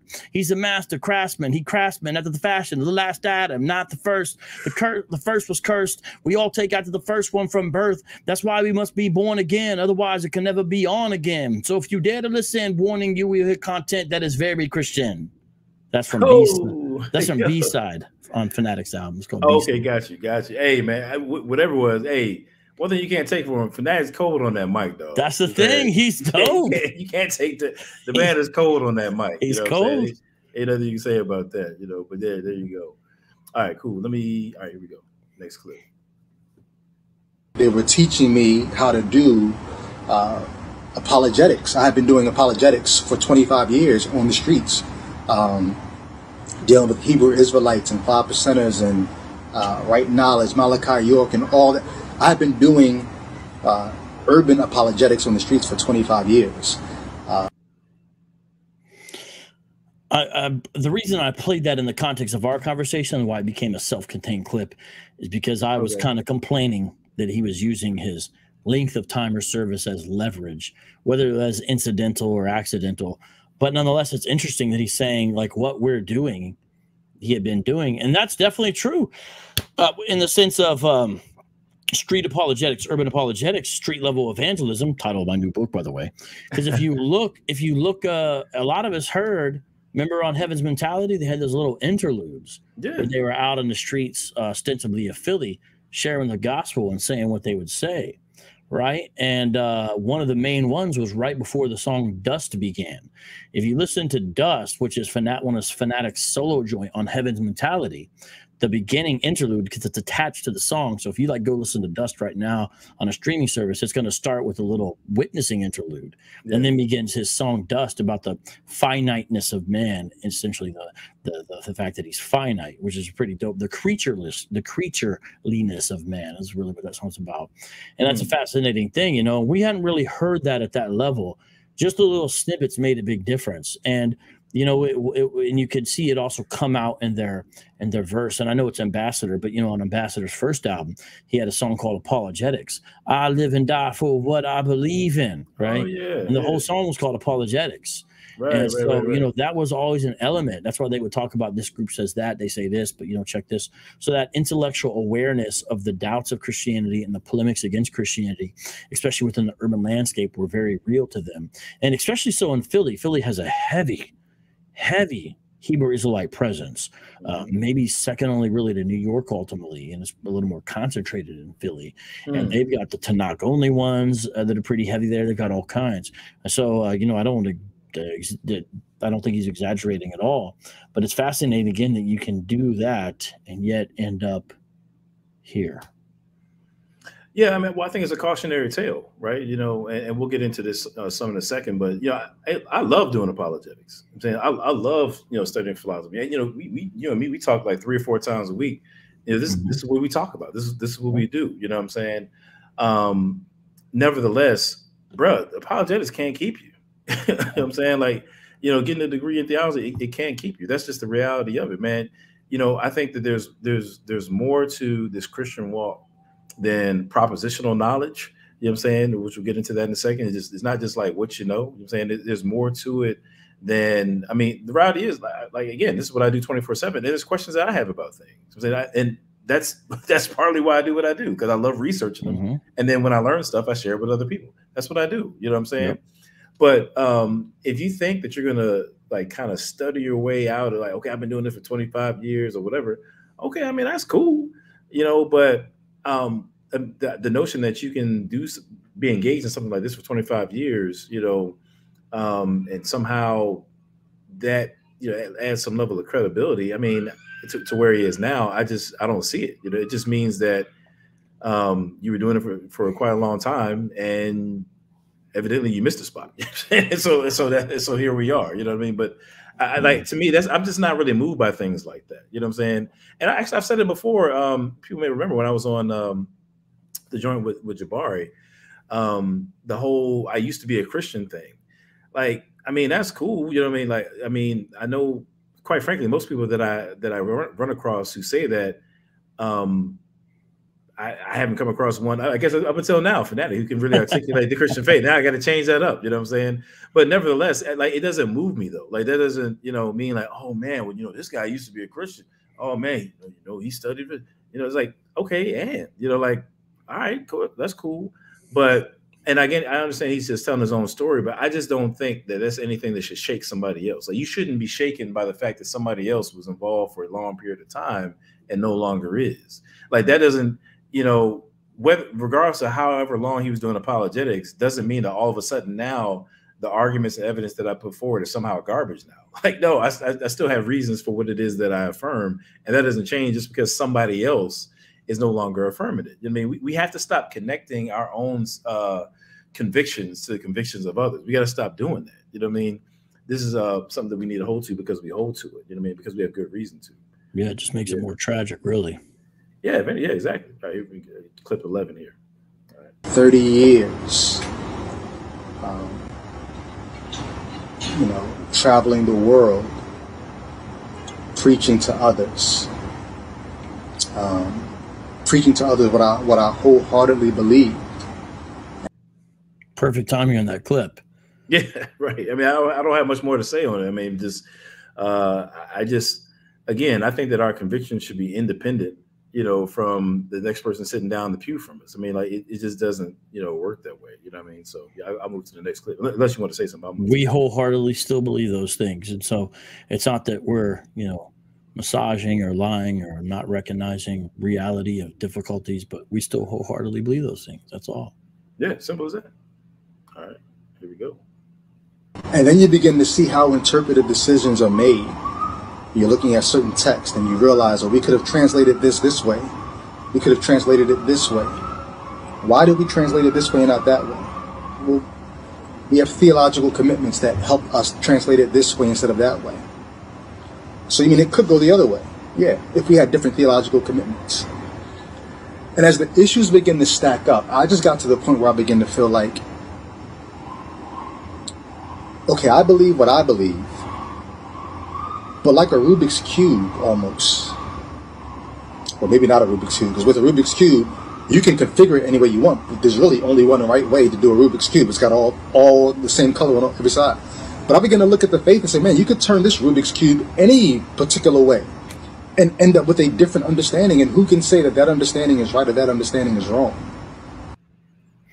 Rubik's Cube, the first Rubik's Cube analogy wasn't that bad. You can, you know, flip it any way. You can take off the stickers and cheat.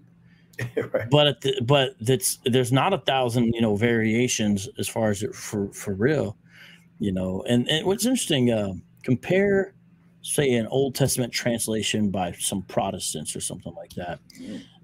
Maybe a wide-ranging body of Protestants to say the Jewish Publication Society's English translation of the Tanakh. You'll find some differences, and some of those have crept into Jewish translation, especially in the medieval era. There was more counter-Christian polemics and whatnot due to certain pressures and things like that. And so, well, let's translate it in a way that's a little less amenable to Christian understandings. But my point is, even if you do that, you're comparing Jewish Old Testament, Christian Old Testament, the differences are not massive. The differences are not massive, meaning I'm showing, so here's these two different theological commitments, and you look at two sober translations, you grab that Old Testament, especially if it's in the Hebrew, but let's just say it's in English, you can show Jesus as Messiah from that Jewish publication society to knock. You can still show he's a Messiah. They maybe put it Psalm 22, they've pierced my feet, and said they changed it to something like, I think, lions are at my feet, based upon some different understandings there. But you can still, Psalm 22 has still been understood to be a messianic psalm, and it still sounds like Jesus Christ getting crucified. Micah 5:2 still up in there. There's a list. The whatever you do with Isaiah 7:14, the virgin shall conceive. The fact is, in the Septuagint, the Greek translation of the Hebrew scriptures, before there was considerations of, what about these Christians? It was translated into a more specific meaning in Greek that meant virgin versus just young handmaiden, which the Hebrew could go either way, but they translated it a more specific way when they put it into the Greek. So, that stuff's still all reality. I'm just saying, it's not entirely true what he's saying, but there's also sort of an overstatement. But you had a good point in previous discussions about this, about, well, okay, of course. Yeah, again, this is one of those things, man, where, I want to take people at their word, but this is another one of those red flags where I have to question. It's going to be interesting what he has, in some of his later discussions, but it seems to me this is just another one of those points where he's putting an unfair weight against, the Christian or against Christianity, and applying it. And I'm just going to say it. I mean, we'll see how it plays out in his later stuff, but it sounds akin to the special pleading fallacy. You know what I'm saying? Mm-hmm. I'm going to explain what I mean by that. So what he said was, in regard to interpretations, let's say that, somebody is translating a text. I'll put it that way, or interpreting a text. I'll just use the word that he used.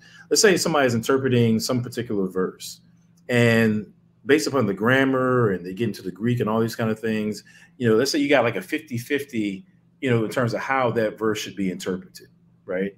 He's saying that, he implies, there's something problematic, about taking one interpretation over another because of your theological presuppositions. He says, okay, we got the three theological presuppositions, so we interpret it that way, rather than this way. You know what I'm saying?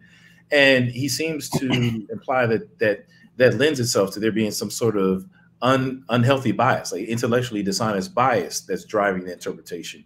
Or maybe it's just arbitrary. There's no good reason. We're just going to kind of go with that. In either case, that would be an issue. But I think that's just. And I don't mean to be like, I'm not trying to berate the guy, but I just think that's. I mean, it's silly. I'll just be straight up. I mean, that's to me. I think that's silly, and here's the reason why I think that. First of all, you have what's called the inference to the best explanation. I'm saying in any genre of academia, in any genre of study, I'm saying the inference to the best explanation is a type of inference that people make all the time. I'm saying they do it in academia, and they do it in even in our everyday lives. I'll give a couple of different examples.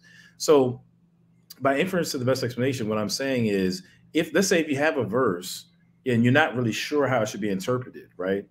But you're bringing some background knowledge. You have some other theological commitments for which you do have strong arguments, for which you do hold to on rational grounds. It is certainly appropriate then to take what you do know to inform you as you grapple with what it is that you don't know, right? Mm-hmm. So there's nothing scandalous about taking theological presuppositions for which you have rational grounds to affirm and applying them as you work your way through a text, and then looking for a coherence, between, what it is that you do know when you come to something that you don't know. Like, there's nothing scandalous about that. We do that all the time, you know what I'm saying, in any genre of academia. So, let me give you an example. This is I'm gonna read you a quote. This is from a gentleman named John Searle. Now, John Searle is a secular philosopher, is an atheist. doesn't believe in God. He believes that only the natural world exists. And this quote is him talking about how we can rule out there being, some sort of a soul and things like that. This is kind of like just an excerpt, right? So listen to what he says. He says, every fact in the universe is in principle knowable and understandable by human investigators because reality is physical. And because science concerns the investigation of physical reality, and because there are no limits on what we can know of physical reality, it follows that all facts are knowable and understandable by us, meaning human beings, end quote. Okay, so essentially what he says is because everything exists in the physical reality, and we're able to study physical reality through the sciences, then everything is knowable to us. You know what I'm saying? In principle, everything is knowable to us. But notice his conclusion that everything is knowable to us is predicated on the idea that everything that exists is in the physical realm, everything is physical. So in terms of wrestling with what it is that we can know about the universe, or what it is that we can know about anything, right? He's employing and factoring in his theological presupposition, which is there's no God and there's nothing outside of the physical realm, right? He's using what he believes he has good reason to affirm and factoring that in as he's trying to answer another question. So that's atheist who deals with philosophy of mind. Again, that's John Searle. That's not a Christian doing that. That's just what he believes to be the inference to the best explanation. We do that literally all the time. You know what I'm saying? And so, oh shoot, I knocked my headphones out. So hype, I knocked my headphones out. When you're ready, I want to show. So I want to show looks like an example. Okay, cool. Let me just sum this up right quick, just to make sure I'm clear. But ultimately, what I'm saying is, when you apply the inference to the best explanation to, either translating a text or interpreting a text, what that looks like would be taking things that you have good reason to affirm theologically, and then factoring them in as you work your way through a text that you're trying to discern what the meaning is. There's nothing scandalous about that. That's literally an inference we make all the time. I'll come back to it, but you want to give an example? Is my screen sharing? Is it? No, it's not actually. It's not trying to share. Okay, here we go. What about now? No. Chrome has lost permission to capture your screen. Follow these steps. Hey, what happened? Oh, snap. Come on, Vocab. You're supposed to be a professional YouTuber, man. Come on, man. Dang it, man. Hold on now. Let me While you're pulling that, while you're pulling that up, if I send you the text, can you just bring it up? Can you put text on the screen? Yeah, you email it to me. Yeah. Okay. Is it like a slide or something like that? Or? What if I put it in the chat? No, it's like actual text, but it's Greek. What if I do this? Could you just put it in the private chat? Is that possible? I just sent you something. All right. I'm gonna try. Where'd you send it? It's in the private chat. Right here on StreamYard. Okay. I gotta. Why doesn't it let me? I can't get to the private chat, man. We're terrible. I can't get to the private chat, bro. Share screen. I'm trying to. Oh, my bad. I was clicking on the wrong thing. Here we go. Give me 1 second. I'll cut and paste it to something else, and then I'll be able to share it on the screen. Man, sorry. This is gonna be a cool thing, Yeah, you messing up, bro. All right, here we go. If you can't get it, I'll forget it. But if you can't, give me 1 second. I just gotta enlarge the screen. All right, I think I can do it now.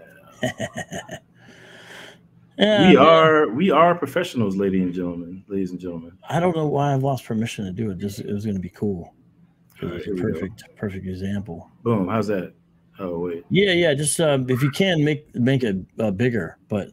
Let me show something here to everyone there. So I think this will hopefully be helpful. So what I sent Adam is John chapter 1. I sent Adam John chapter 1, the text for it in Greek, up to verse 5. Can you separate that English? Get rid of the English. It's like blocking. It's like, you know what I'm saying, where it says Kurt Alon, because that's just the information. I don't know if you can get rid of it. That's just the information for get rid of this. Yeah, or just space it down. Okay, there we go. So let's look here. Can you put the cursor on the first line and then go along? So in arche in ha lagos, kai ha lagos, in pros ton theon, Kai, theos, and ha logos. Okay, that's what that first line. That's how it sounds out. You probably recognize some of those words, everybody. And let me show you something that's an example of what he might say, but why it makes total, perfect, complete sense to translate it according to a larger theological understanding. So, if you can put your cursor on after the let's see if you can put it right. Do you see the first time there's theon? It's like at the it's in the first line, the second to last word from the right. Go to the top right there. Yeah. That says theon. That means God. Theos is God, but it's inflected here. And so it's theon. Okay. And right before it, can you highlight the next thing? It says ton. And right before that, it says pros. That is with the God, or face to face with the God. Pros is like facing towards type of thing. Ton is basically the what's called a definite article. And theon in this context is God, the one true God, because it actually even puts the God, which is fascinating, right? Now, the God doesn't translate into English. In English, it's and the word was with God. It doesn't say and the word was with the God. So the definite article is actually left out in our English translations, because in English, we don't usually do that. One way you can essentially get at the same idea, for example, is to capitalize the G. Now, they don't have capitalization in the same way, the same way for this. They have lowercase and uppercase, but it's sort of a different thing going on here as far as the convention. But watch this.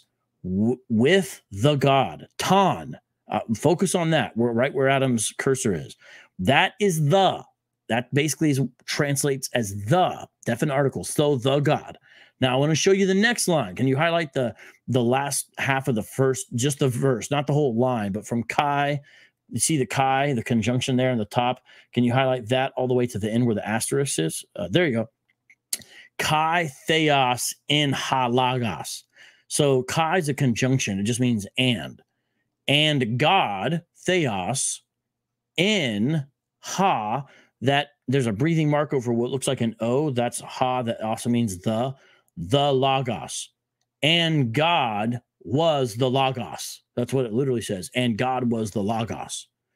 Notice what is missing before the theos. It's in theon there, but it's the same root word. Before God, what is missing, if you want to put it that way, in this use of the word God? Adam, what's not there? The definite article. Oh, sorry, your mic's muted. There's no definite article before this use of God. Well, that's fascinating. What happened to the definite article? Why isn't there a definite article? But there is a definite article before logos.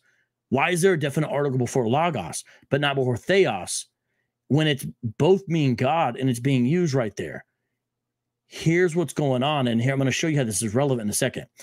Basically, this translates as, in the beginning was the Word, and the Word was with God, and the Word was God. That's John 1:1. Because this is showing, here's God, here's the Word, theos, logos. But to denote the similarity, yet the distinction, the similarity is that both are God. This is an element of Trinitarianism, what's called Binitarianism, father and son relationship. Both are God, but the Father, so the one not described as logos, gets the definite article, but the one described as logos, and later on, if you go down to John 1:14, clearly is Jesus, doesn't have the definite article here. So what should you do with that theos, that use of God? Should you understand it as the one true God, but the definite article is not there? But guess what else is not there? The indefinite article is not there. It doesn't say a or an.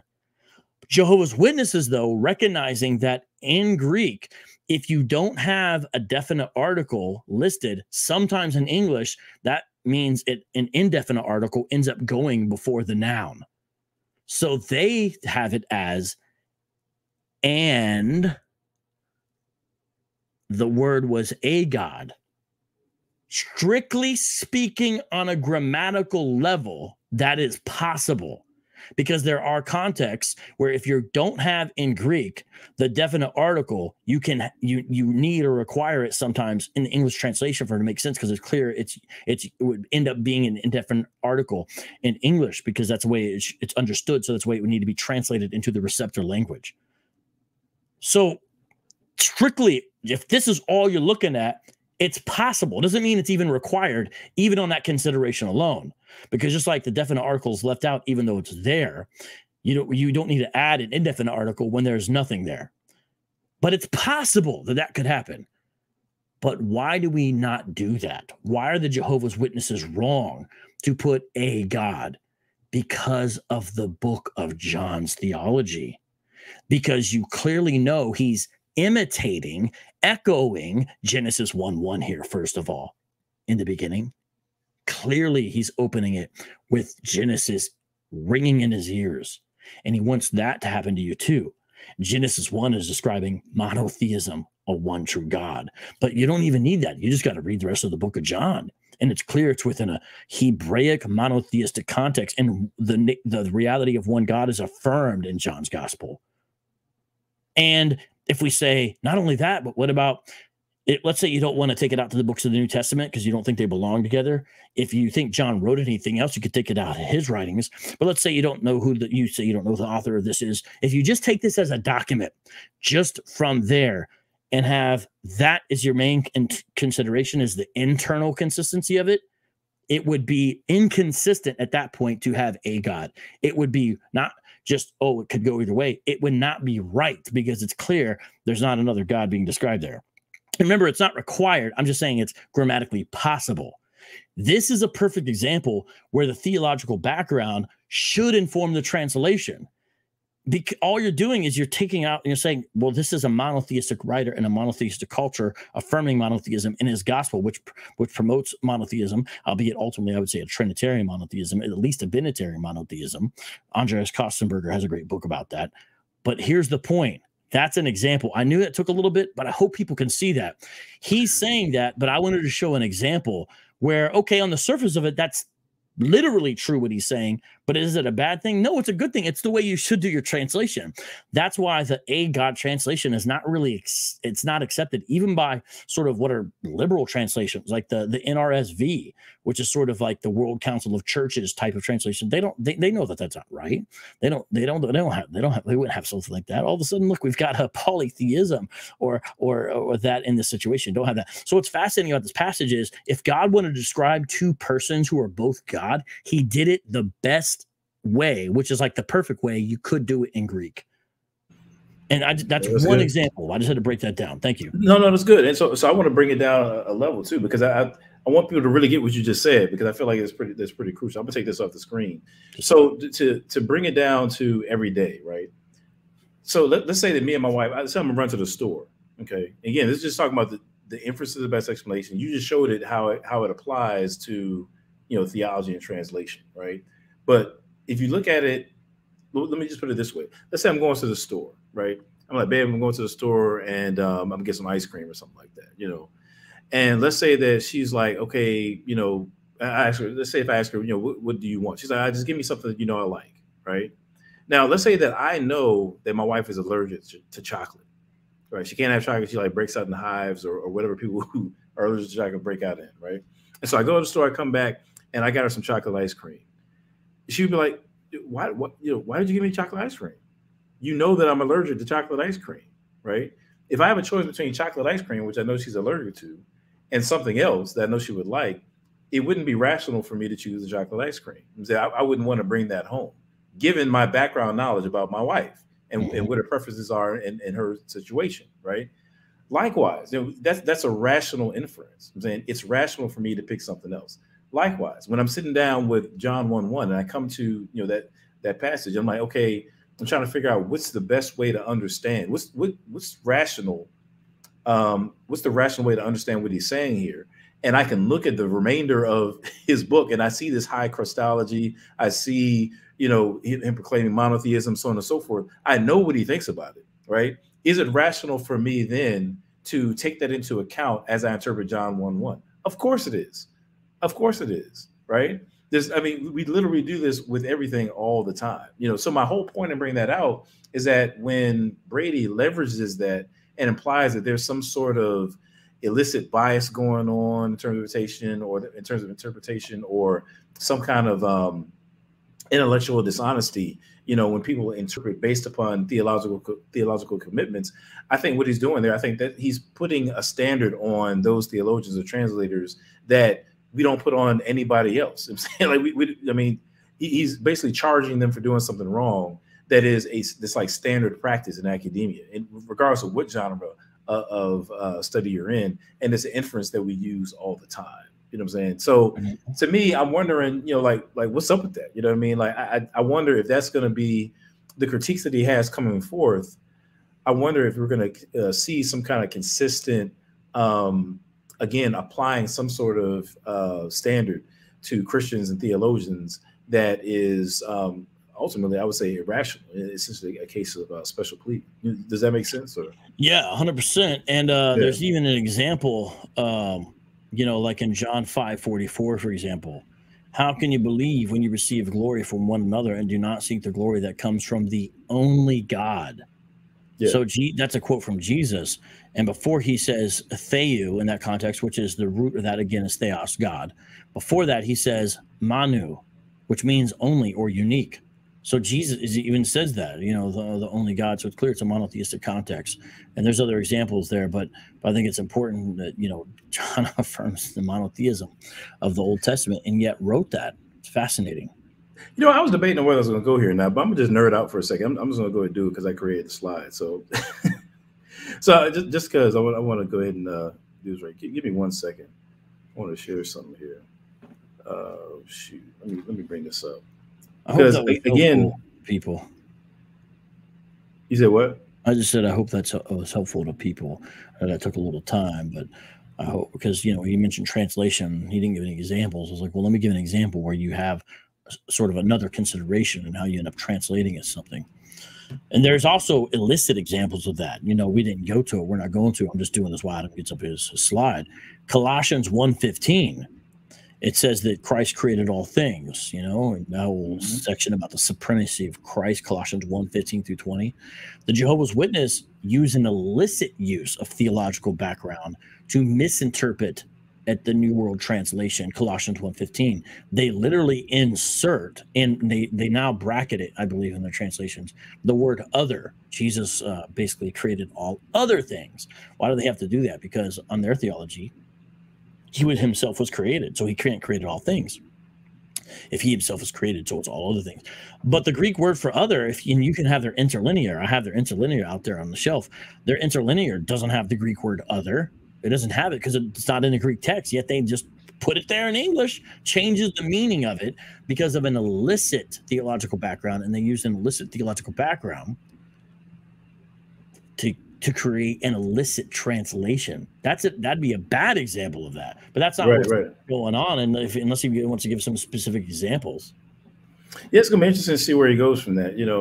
I'll make this real quick. And again, my beef here is, my red flag is that it seems to me that he's applying a standard to Christians, and implying that there's some dishonesty or wrongful or intellectually dishonest bias. When I think he's made he's levied the charge as this unjustified, and it's unjustified because the inference that he's talking about or that he described is something we see in academia all the time and in everyday life. So here's a basic, real quick slide, like 5 seconds ago before we went live.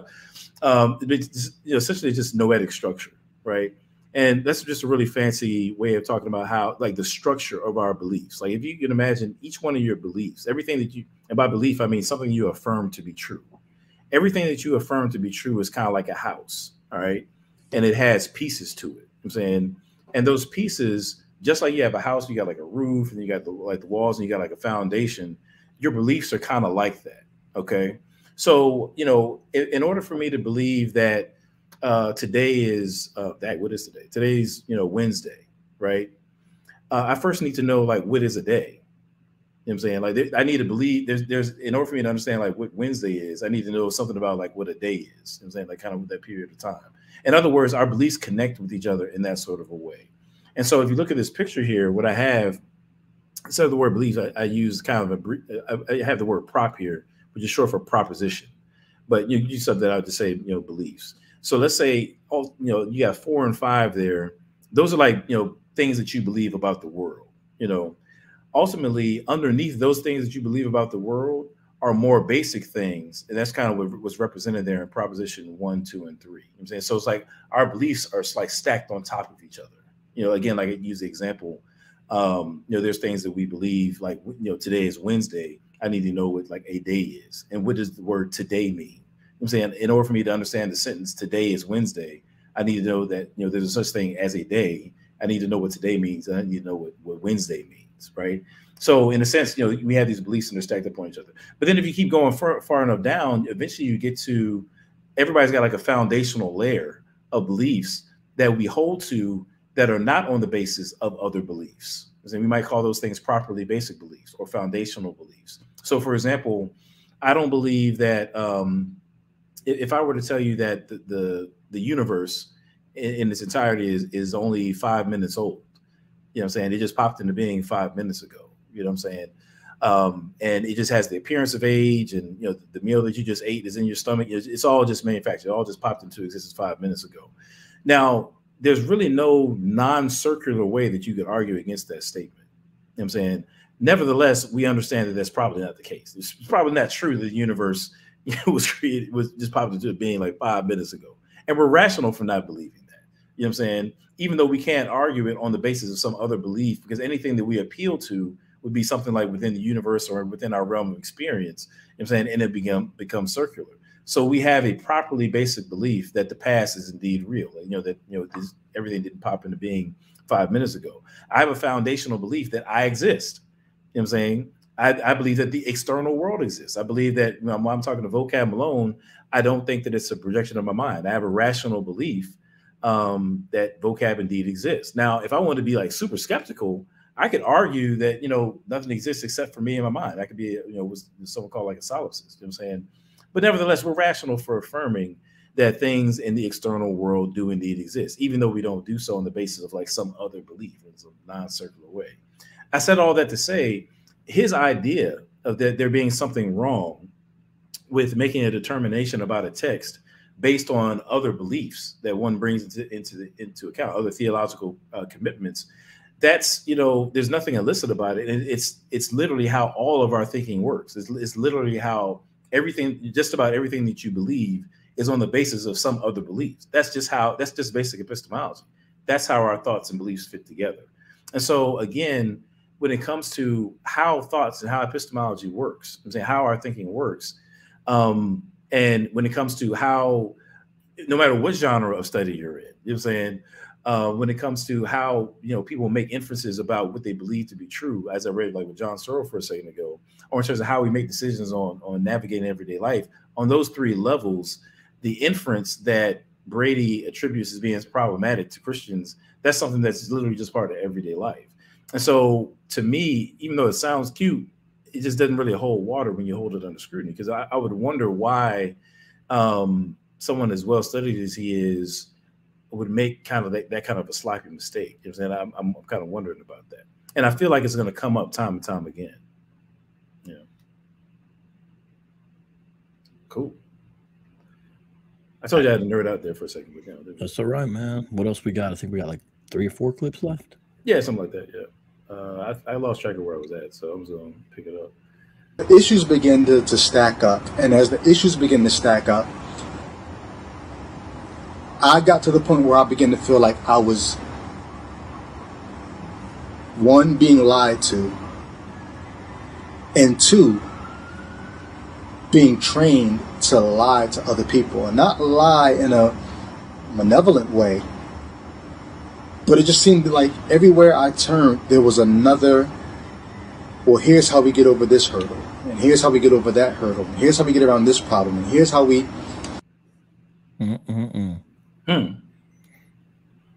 I mean, he doesn't want to say it, so but he massages it. But he's saying, I was being lied to and being trained to lie to others, basically. Yeah. And, that's where at one point I could say, okay, it sounds like he's just talking to people who don't hold to the faith but they hold these mental reservations, and they're still in these spaces where it appears they hold with the faith. But it doesn't seem like that's what he's doing. It seems like he's talking about confessional Christians, and he's being lied to by them, unless he's just saying they're lying about what they believe. But it seems like it's more than that, because he's saying, and being trained essentially to lie to others. So like that's now his view of apologetics, which, my goodness, if you listen to the hardcore faction of the internet atheists, that's all they think apologetics is being trained how to con people and to lie to them. Right. Like I remember Robert Price he made a joke one time. Robert Price said, I'm going to make a response book to the book by Geisler and Turek, which is I don't have enough faith to be an atheist, and I'm going to call it I don't have enough gall to be an apologist, right? And the idea was like, these dudes are just trained liars. That's all that's really going on. I mean, I'm not saying he's all the way there, but he's like, it seems like dangerously close. Like it seems like the tepid version of that. Like, well, hold up, bro. Okay, I mean, you're saying you were going to die for this faith. You really believe that, but you're being lied to and being taught how to lie to others. That's your apologetic training. That's what they were doing at Westminster. That's the way you view it now. Yeah, it'd be interesting to see. I kind of, he does. I'm kind of getting the vibe of like a type of hyper skepticism. You know what I'm saying? And by hyper skepticism, I mean the kind where there's nothing wrong with being like a critical thinker where you challenge yourself. You know what I'm saying, like skepticism in that sense, I think can be healthy. But I think that, Christian or not, I think that you can be a skeptic to the point where you end up undercutting what's rational, like what you could rationally hold. And that's what I mean by hyper skepticism. You know what I'm saying? Mm-hmm. And I wonder, it'd be interesting to see as, kind of time goes on, if that's what, starts kind of seeping out of them. But I suspect that there's some inklings of it there, Mm-hmm. All right, let me keep going. I don't know if I skipped 12 or not. I'm going to just play it just in case. Let me see. And then you begin to see how interpretive decisions are made. Okay, I already played that. My bad. Mm-hmm. My bad. All right, hold up. Okay, here we go. And it was a heavy, heavy letter because, as I said in the letter, I was not just withdrawing my membership from this local body. It's actually the universal church that I say, you know what? I really can't amen what I used to amen. Oh, okay. We kind of covered that already. Yeah. This is another part of him just denouncing the faith, unfortunately. There's one of these that's I spent this next several years after seminary. Adam, just you might want to stop this one throughout it. I think this is this may be the last clip or second to last clip. Second to the last, yeah. Yeah, this is the longest one. I don't know if you want to. It's like 5 minutes, I think, total. Yeah, this is the one where you sent it to me. It took me like 15 minutes to download, by the way. But yeah thanks. All right, so just let me know if you want to stop it somewhere or make a particular point. Yeah.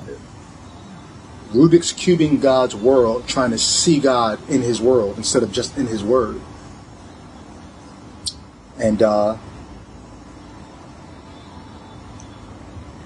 I even began to teach like I wanted to teach in secular academia, but it was my passion had been taking my theological worldview, my cultural experience, my sociology, my philosophy, my psychology, all the different disciplines that I had been trained in or lived through, and merging them into one curriculum. And that's what I did with my classes, my hip hop history and ethics classes. That's what I was doing. And still wanting people to come to the cross, still believing the gospel, but also still having some very fundamental questions about our documentary faith. I even began to teach at Christian universities, teaching classes on apologetics, how to defend the faith. And I remember standing in front of classes thinking, I'm giving them these pat answers, but if these students knew what I knew, they would ask me certain questions that would change this dynamic. And so even while I was trying to prepare them to run into skeptics, I'm also in my own mind very skeptical of what I'm saying. I'm gonna just pause it right there, like, because it's about a fourth of the way through. Like, I have something I want to say there, but what are your thoughts on that so far? Oh, I think you're muted. Yeah. One thing I bring out there is I didn't catch this before. He said our documentary faith. that's interesting because it seems like a lot of this, he mentioned inerrancy. We didn't play the clip, but that makes me wonder if like he's going to ultimately put it sort of on the problems with what he perceives as problems with the Bible. Because he said our documentary faith. You see what I'm saying? That's what that's what it seems like. And I think you can kind of glean that from his posts over the last couple of months as well. Mm-hmm. You know what I'm saying? That, you know, he definitely, I mean, he says it right, you know, in the video, he doesn't believe that the Bible is true. And I think that I suspect he'll probably try to come from like a textual criticism, Old Testament critique, you know, type of a vantage point to, you know, leverage it that way. But I just thought it was interesting, like, you know, again, I don't know what his experiences were. I mean, I can't tell him what he experienced, you know, in academia or, you know, as he was teaching. But I mean, yeah, I may have said this before. I mean, I argue against myself all the time. I mean, I think it's okay to challenge yourself. I don't think there's anything illicit about that at all. But I find it interesting that I kind of hope that he brings that out, like, you know, what those struggles were, you know what I mean? Because it'd be interesting to see, you know, what exactly, you know, kind of tripped him up. I mean, obviously he's kind of vague here, you know what I'm saying? But it'd be interesting to see kind of where he lands with that, you know. Adam, when you argue with yourself, do you go like this a lot? Well, because whenever you argue with Adam, if you don't agree with him, when you're saying what you say, he always goes, well. No, I do. I do actually. You know what I'm saying? No, but seriously, because here's the thing, and I don't often say this, but like I don't buy all the arguments that some apologists make, and I'm not trying to be disparaging, but some of them, you know, they're not convincing to me, and so I don't make those arguments. You're saying, like, you know, there's some arguments, if I don't feel like it's a particularly strong one, then I don't employ it when I'm dealing with other people. I mean, I do think that that's intellectually honest, actually. You know what I'm saying? Like I wouldn't make an argument that I don't feel is all that strong. So, you know, but nevertheless, you know, I ain't gonna lie, I'm just kind of skeptical. You know, he says that, oh, you know, if I made this argument, if you knew, you know, what I know, then you would say this, and this, you know. And but you know, Brady, there are people who know what you know. That's my point. You know what I'm saying? Like you know, here's the thing. I know people personally, you know what I'm saying, who engage these things on a very high level. And perhaps, you know, Brady has debunked all of, you know, apologetics argumentation. Perhaps that's the case. That's a pretty tall order, you know, and I'm pretty skeptical that he's done that, because I think that, I mean, just so put a perfect example, right? There's a guy, you know, I'm not even going to put that out there. I'll just say that, you know, when it comes to like the cosmological argument, you know, I've read a lot about it. I've written on it. You know what I'm saying, at this point, you know, and there's tons of stuff that I don't even know about it. There's ins and outs. Like you could literally study one argument for God's existence for a lifetime and still not get all the contours of it. You know what I'm saying? I think about somebody like Dave Baggett, for example, you know what I'm saying, who's spent his whole life dealing with like the moral argument and different variations of it and ways that you can, you know, approach it from, you know, maybe moral knowledge or maybe or versus an ontological approach and things like that, you know, shame versus, you know, being praiseworthy for things. I mean, he just attacked it from like a million to one different angles. That's what he spent his whole life doing, you know? So I'm sorry. I just really, I'm skeptical, you know what I'm saying, of his skepticism. I'm skeptical that somehow he's managed to, you know, just unravel, you know, all the arguments he's come across. Hey, maybe he'll prove me wrong. You know, I seriously doubt it. You know, it'd be interesting to see him try it, but I seriously doubt that's the case. All right. Oh yeah, my fault. Dang, I didn't mean to take that off. Oops. Changing the Rubik's Cube and dealing with the tension in my heart and in my mind of, but you know this can go another way. You know this can be seen. You know there are whole groups of people who see this another way. Fast forward, I had some really good friends in a accountability group that I've been meeting with for over 5-6 years now. Some of these brothers were like, I think you might be depressed. And I brushed it off like, me depressed? Nah. Everything was going good. Like, you know, income, relationships, family, everything was cool. Why am I depressed? But a couple more years go by and it's even deeper. And my man brought it back up like, yo, have you ever re-engaged in the scriptures since seminary? You said you needed to see God in his world, not just in his word. I was like, nah, you know what? Not in any real way. Not aside from like little small devotionals here and there, but not like really diving back in, because I was afraid of what I would find if I dove back into the scriptures. I might find something else that would. I literally told God, like, if I find one more thing in the scriptures that doesn't have a good explanation without resorting to some kind of having to bend over backwards and hop over barrels to explain it, I said I might lose my faith. But when my man challenged me, I said, nah, you know what, I never have. Matter of fact, tomorrow I'm going to dive back in. And the next day I did. I woke up and I dove headfirst into the scriptures. And it was weird because I'm reading it and all these issues are jumping out of me, issues I never saw before. I'm like, yo, who put that in the Bible? Like, where'd that come from? No, that's been there. Why am I just now seeing this issue? I don't know what I had been doing in the past. Like, I'd never seen this issue. I'd never seen that problem. And it was just jumping out at me. I said, what's going on? Next day I went back and dove back in, and even more issues. I said, oh wait, I had actually blocked and blacked out the issues that I had been struggling with for all those years. And I had forgotten what they were. But now that I'm diving back into the scriptures, now they're jumping out at me. And I realized what had happened in those 5 or 6 years since seminary, when I wasn't living in the text.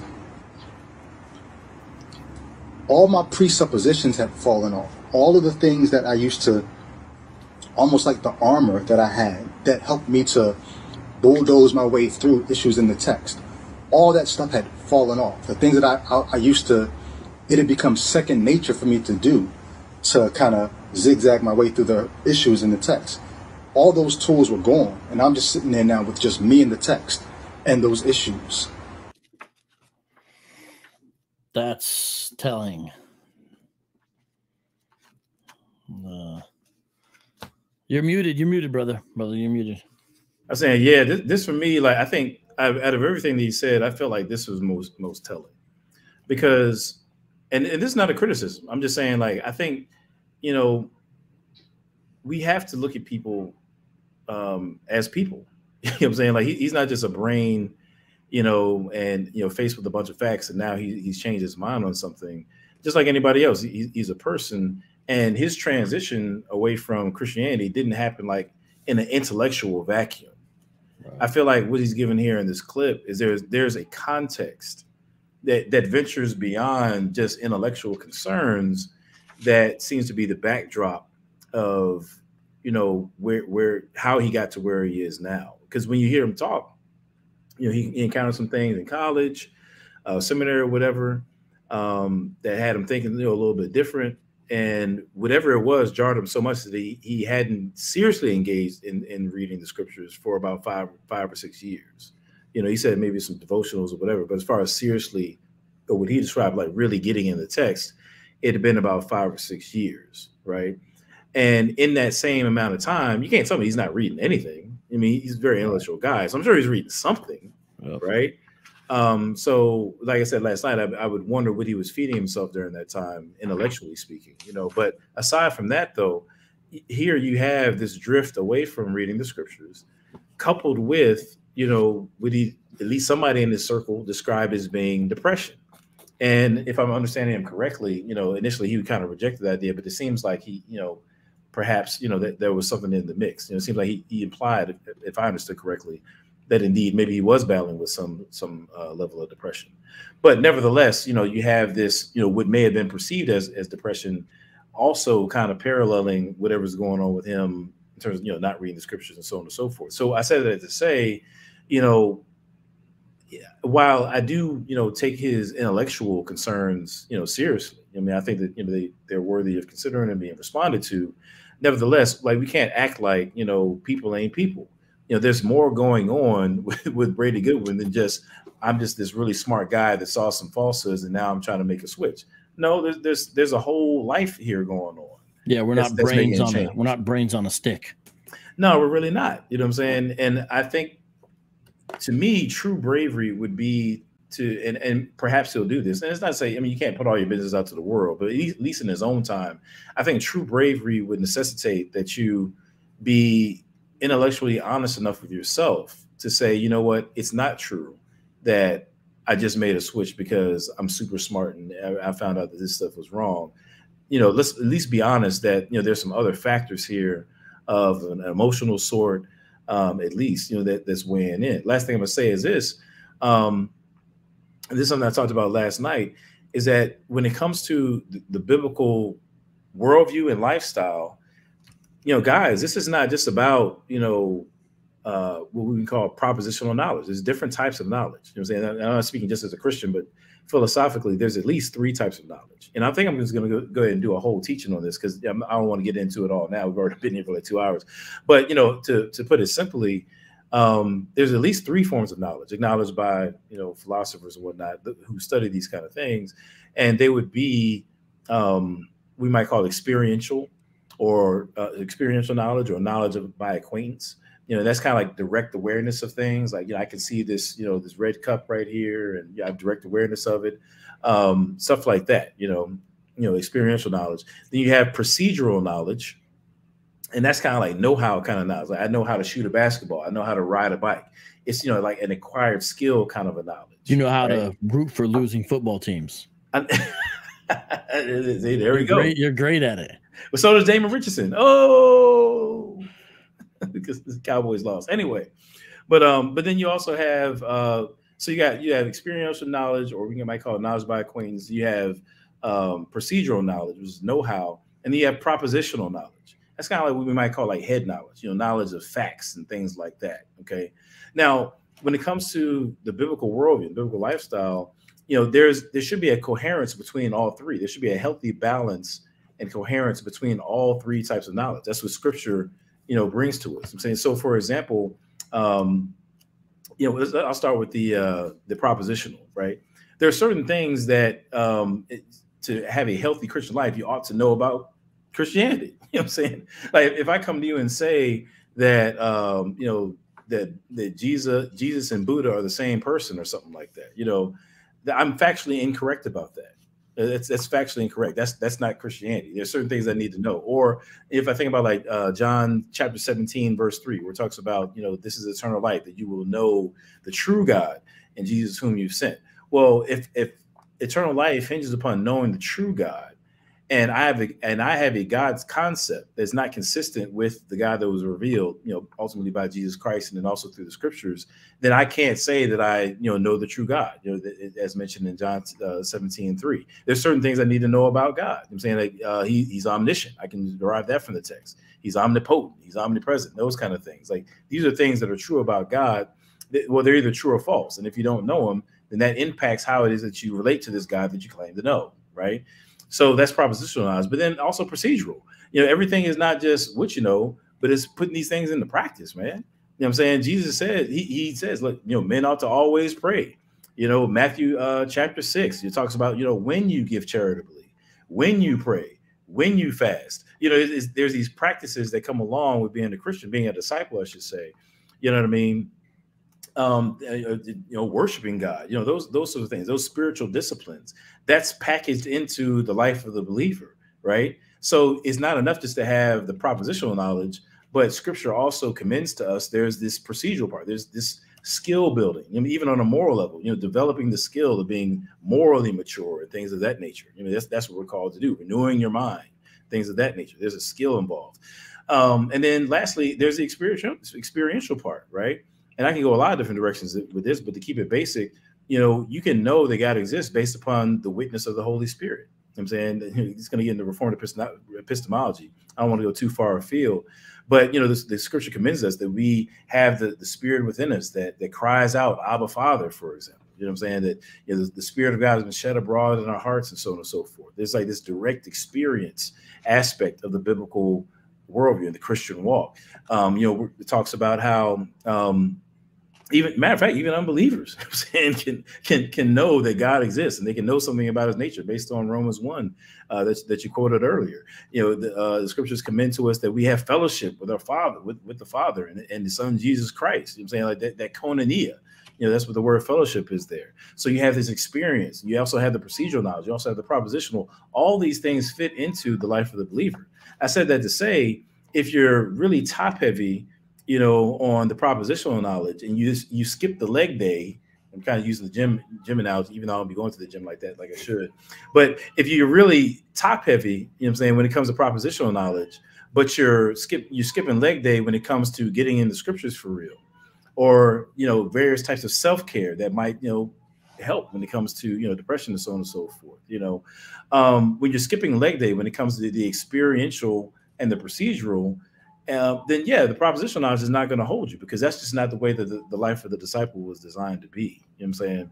So I think that what I'm seeing I think is interesting that when he says that he stopped reading the Bible for 5 or 6 years, and it sounds like that's some procedural knowledge that kind of fell out of the way there. You know what I'm saying? When he talks about there being this depression there, I'm certainly not one, having suffered from depression, bouts of depression, I'll say, at various points in my life, I'm certainly not one to condemn anybody for that. That's a very real thing. That being said, again, we shouldn't think that, that is somehow independent from, where he is now. You know what I'm saying? I think that the procedural, the experiential also informs, or I should say, shapes the outcomes, not just the propositional. That's good, man. Breaking it down. Put out that video, son. Yeah, I'm gonna do it, man. I'm gonna do it, because I think that it's especially easy, I think in our in our circles to harp on the propositional knowledge, that head knowledge, right? But just think about this, right? So Jesus says, actually, I think I got it right here in my notes. Give me 1 second. All right. Give me 1 second here. By the way, for Jesus Christian books on some of what we've been saying, here's one I'd recommend: Epistemology by W.J. Wood, Becoming Intellectually Virtuous. He breaks down some of the different theories of epistemology and how do we know what we know. Whether you agree with his conclusion, which he argues for something called virtue epistemology, it's still a helpful book from a Christian perspective on some of these issues. My bad, I was just stalling. Go ahead, brother. But no, I'll just make it real quick, just so I won't belabor the point. But I'm just saying there's an interaction between the propositional and, like, say, procedural, for example. Like when the word says to be doers of the word and not hearers only. I'm saying that's literally what that's talking about. Like, don't just hear it and have it up here, but you need to be putting it into practice. That's literally what that's referring to. Or when Jesus says, we say it all the time. The truth will set you free. Well, no, actually, what Jesus said is if you continue in my word, then you will be my disciples, and the truth will make you free. You see what I'm saying? That's really what it says, right? So there's this interaction. It's not just the word itself, although the word I do believe is powerful, but there's that continuing. You know what I'm saying? It's to have apprehended it. I'm saying to held on and remain steadfast and move forward in it. That's really what it's talking about. So, there's a putting into practice of that which is revealed. You know what I'm saying? So I think that I can think of another scripture. How can a young man cleanse his way? By taking heed according to the word of God. That's what the scripture says, right? There's some interaction between, the word of God, revealed propositional knowledge, if you will, and the procedural knowledge, how you live it out. There's something about their interaction there between what you know and what your lifestyle is like. And so if you're imbalanced in any way, then I think what you can find yourself is in a very unhealthy position, which I think Brady did. Interestingly enough, I think, and I'm not going to actually, it's another video. You got to remind me, I'm going to do another video on it. But there's this, when you look at African-American history, for example, you have a number of folks who, particularly coming from the South, who had experiences with the true and living God. You know what I'm saying?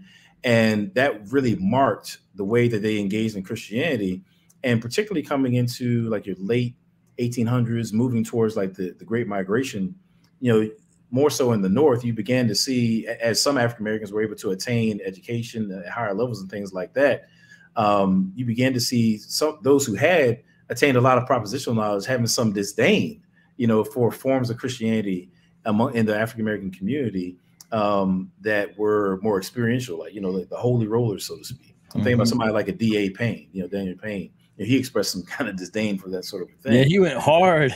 Yeah, he did not mince words for a lot of his fellow preachers of the day. Oh yeah, he wasn't playing around. He was calling them all kinds of names. But the fact of the matter is, he was kind of more like a heady, type of engagement with the faith. Which it's cool to have that propositional knowledge, to have that education. But my point is, you need both. You need all three. You can't be too heavy on the experiential side. You can't be too heavy on the head knowledge side. Because if you're too heavy on the head knowledge side, then you have, it's like what the scripture refer to as like rain clouds without water, essentially. You know what I'm saying? If you're too heavy on the procedural knowledge, you're doing this and doing that, for the Lord, but you don't have, you're not engaging in the experience. You don't have the head knowledge, and essentially what you end up with is like a legalism of sorts. You know what I'm saying? You're doing the right things, but that's Lord, did we not? Right. It becomes legalism. So if you're too heavy on propositional, it's like, you have, it becomes empty, the tinkling brass and, all that sort of a thing. If you have too much of the procedural, then it becomes legalism. If you have too much of the experiential, then it becomes, flippant and unanchored in some sort of, objective truth. So in any way you can err. All right, let me finish this clip. I'm like, oh, shoot. What is this?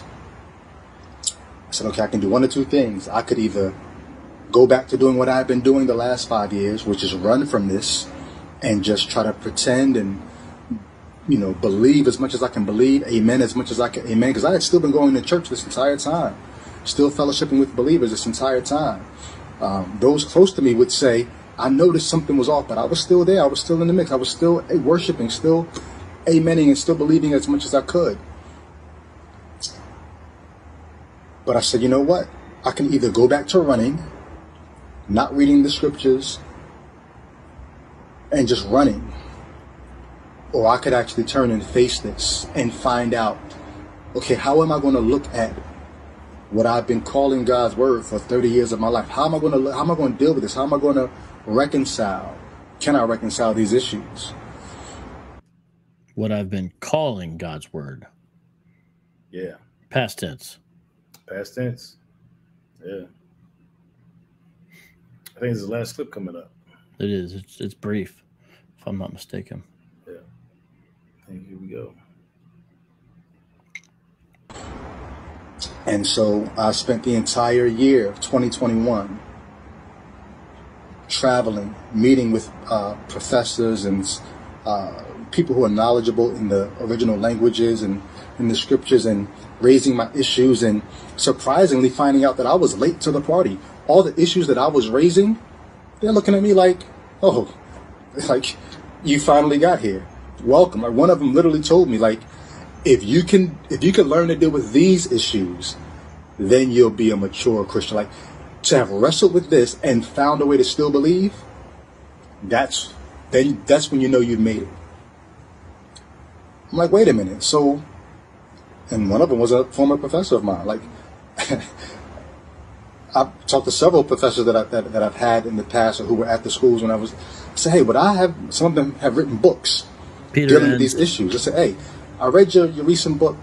If I had taken your class back in, early 2000s when I was at the school, would I have heard the things that I'm reading in your book in your class? And many of them are saying, no, I've had to rethink things since then. And the issues that you're raising right now are issues that we're all having to think about, which only further made me say, okay, let me dive deeper now. And I'm reading all the trusted sources, the people who are bona fide, like born again believers. I'm reading them first, because there's some other people I could believe, more liberal sources that I could start reading, and I know where they're going to take it. I want to read the safe people first. I'm reading the safe folks, and even the safe folks are making me say, it's not what I thought. There's a reason why people have been rethinking these issues, and then I begin to venture out and read the less safe people, the liberal theologians that I'd always been warned, you don't want to go that way. But eventually it got to the point where the liberal dudes were the ones bringing the most comfort, because they were the ones that were being the most honest about the issues. All that to say, I got to the point where I said, you know what? I can no longer in good conscience amen what I've amen, preach what I've preached, believe what I believe. The choice at that point was, am I going to do what I've seen so many others do, which is stake out a more liberal position, but still maintain my place in the Christian world, the Christian community, as a believer, but just as a very liberal, there's another way to look at this kind of a thing. And I don't know for any of them. I believe many of them are being honest. They're doing what their hearts and minds can do. For me, that just felt dishonest. And I said, I can't do that. I won't do that. I know people who they sign statements of faith so that they can still teach at Christian universities, but they believe very different, and they would hardly tell their students what they're really thinking. And I just said, I can't do that. I'm not the most integral guy in the world, but I can't do that. My conscience wouldn't allow me. And so I said, you know what, I can't teach there anymore. I can't do this anymore. I bet one of the folks he's talking about is Peter Enns. Peter Enns even has a book called The Sin of Certainty, Why God Desires Our Trust More Than Our Correct Beliefs. That's one person I bet, and there's an interesting review on the Gospel Coalition website of a different Peter Enns book by Robert Yarbrough titled, If This Is How the Bible Works, the Bible Doesn't Work at All.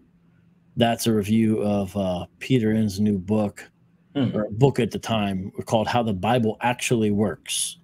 And so I would almost guarantee that'd be one of the people we would talk about there. Interesting. He has another book where he defends an inerrantist view, sort of as a post-evangelical, called The Bible Tells Me So. So anyways, Peter Enns is kind of like that guy that would do that. But yeah, smart guy. Peter Enns is certainly a smart guy. And he goes in that category of post-evangelical, a little bit different than straight-up liberal, a little bit different, but it's interesting. But Phanatik doesn't seem to be that. He seems to be more of the ex-evangelical. Sometimes you see people on Twitter now put EX, but as a one word, and evangelical, ex-evangelical, which is, of course, ex-evangelical. It's very interesting. I mean, so on the one hand, I find it interesting what he said about how, I guess he was talking to some professors, and he asked them, like, if back in the day when I was in your class, would I have seen you talk about this? And he's like, and I guess their reply was, well, I've thought about these things since then. And, I would teach it differently, essentially, or I'm in a different position now. And I guess he seems to think that that's somehow, I guess, problematic. But that just sounds to me like somebody who's a professional who's committed to, finding the best way to articulate a point or defend a point. I mean, or the best stance to take. I don't see that as being problematic. I think they're just kind of intellectually honest. I don't know why it would be like, why would it be problematic for somebody, say, 10 years ago to have grown in their thinking and then would, maybe take a position, later on. I don't know why that would be problematic. But, just little stuff like that. I kind of wonder, it almost sounds like he is like his, I guess what he counts to be like, intellectually like solid or sound, would be some sort of like, okay, well, this is, it's just like A, B, and C, which, I get it. But, the reality is with imperfect people, I don't see anything wrong with like wrestling with the text and kind of that being an aspect of what it means to be growing in the Lord. You mean, kind of wrestling with, with the text and coming to a better understanding. Like, why would that be problematic? You see what I'm saying? Mm-hmm. It's kind of odd to me. Yeah. It seems like a very all or nothing proposition for him. Yeah. It's kind of weird, So, ultimately, he hasn't laid out his case in terms of what it was that he's, it caused him to step away, but evidently it has a great deal to do with what he believes to be problematic in the text. Now, I'm not going to get into it here, but for various reasons, I think, kind of a lot of arguments, about, from a textual criticism standpoint, and ultimately something that's taking aim at biblical inerrancy. And I don't think they succeed, in undermining Christianity, but I'll kind of let him, make his case first before I comment on that. But I think ultimately those arguments generally fail, especially if he's trying to improve or trying to, disprove something like theism. Like, in principle, undermining scripture doesn't, kill the notion that God exists. But we'll see where he goes with that. But yeah, go ahead. No, yeah, I mean, I look forward to it in a certain sense. It's not great that this is going down, but yeah, there's one book I'd recommend that is, I think, the best to talk about this. I don't know if it's letting me really share anything, but no, it's not. Whatever. But it's still not. Yeah, it's okay. There's a book I'd recommend about somebody's talking about that I think is excellent book.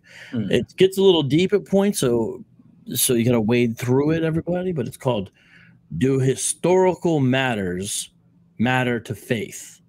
Do historical matters matter to faith? It's subtitled "A Critical Appraisal of Modern and Postmodern Approaches to Scripture," edited by James K. Hoffmeyer and Dennis McGarry. Excellent book. This book is so helpful because it's published by Crossway, by the way, in 2012. Even just the way it begins with chapter 1. Listen to this: religious epistemology, theological interpretation of Scripture, and critical biblical scholarship, a theologian's reflections, Thomas McCall. That chapter alone, I think, really helps set up for what Brady ends up talking about, because it has to do with your epistemological foundation, and then when you approach critical biblical scholarship. And it's just such a helpful discussion. It's very philosophical, but the whole book's really good. And again, titled "Do Historical Matters Matter to Faith?" If you go through that and read that, I think when you hear these things, you'll be prepared. But the book can be deep wading if you don't have the background from it. But if someone wants a deeper discussion, it's not like these little quick answers like that. For that, maybe I'm not discounting it, but if someone's like, well, I want to know about this, but I can't do that, maybe you get Paul Copan's "That's Just Your Interpretation." That's kind of a helpful one. That's what that's called, because Brady kind of referred to that kind of thing. Paul Copan's "That's Just Your Interpretation," I think might be helpful on that. But yeah, that's all I got. I just want to recommend a couple books before I get out of here. This is an interesting question here, and I want to get back to it in a second. But you just said something that took me back to something I wanted to say earlier, because he was talking about how you could, according to him, kind of Rubik's Cube the scriptures any which way, and he kind of alluded to there being some sort of like no fixed meaning, right, of the text, and you just kind of make it whatever you want. And he said something to the effect of like there's no way to say who's right. And man, that's just, again, that was just another one of those red flags that kind of got me. It's like, I don't know. This seems extremely irrational to me, because the reality is the way that you would know who's right is by examining the text. And at very least, you can say maybe a better question is like, what stance is rational? I'm saying, like, can you rationally affirm that this interpretation is correct? And do you have good reasons to affirm that? I think that's a better question. Now, I don't think that we have to be infallible. I think I can be wrong about an interpretation. I don't claim infallibility or inerrancy for myself. You know what I'm saying? Nevertheless, my goal is, if I can look at a text and say, okay, well, it says this, and I have rational grounds to do so, meaning I can appeal to what it says in the Greek. I can look at context, what was going on at the time. If I've got a rational grounds to affirm what it is, that I'm seeing there in the text, then it's not true, that you can just fix it in any kind of way. Either you have rational grounds for what you're saying the text says, or you don't. I think that's just a better way to look at it. You know what I'm saying? You don't have to claim infallibility, but like, oh, well, it's definitely this. You know what I'm saying? In the sense of, well, no, I think the text says such and such because for these reasons. And I think that's sufficient for a biblical understanding. But this person here says, it was Mr. Kappa Psi. Says, great teaching. Question: why do all these people act like their doubts are brand new and no one has ever asked before? Because the Bible ain't new and these issues addressed. I think it means been addressed.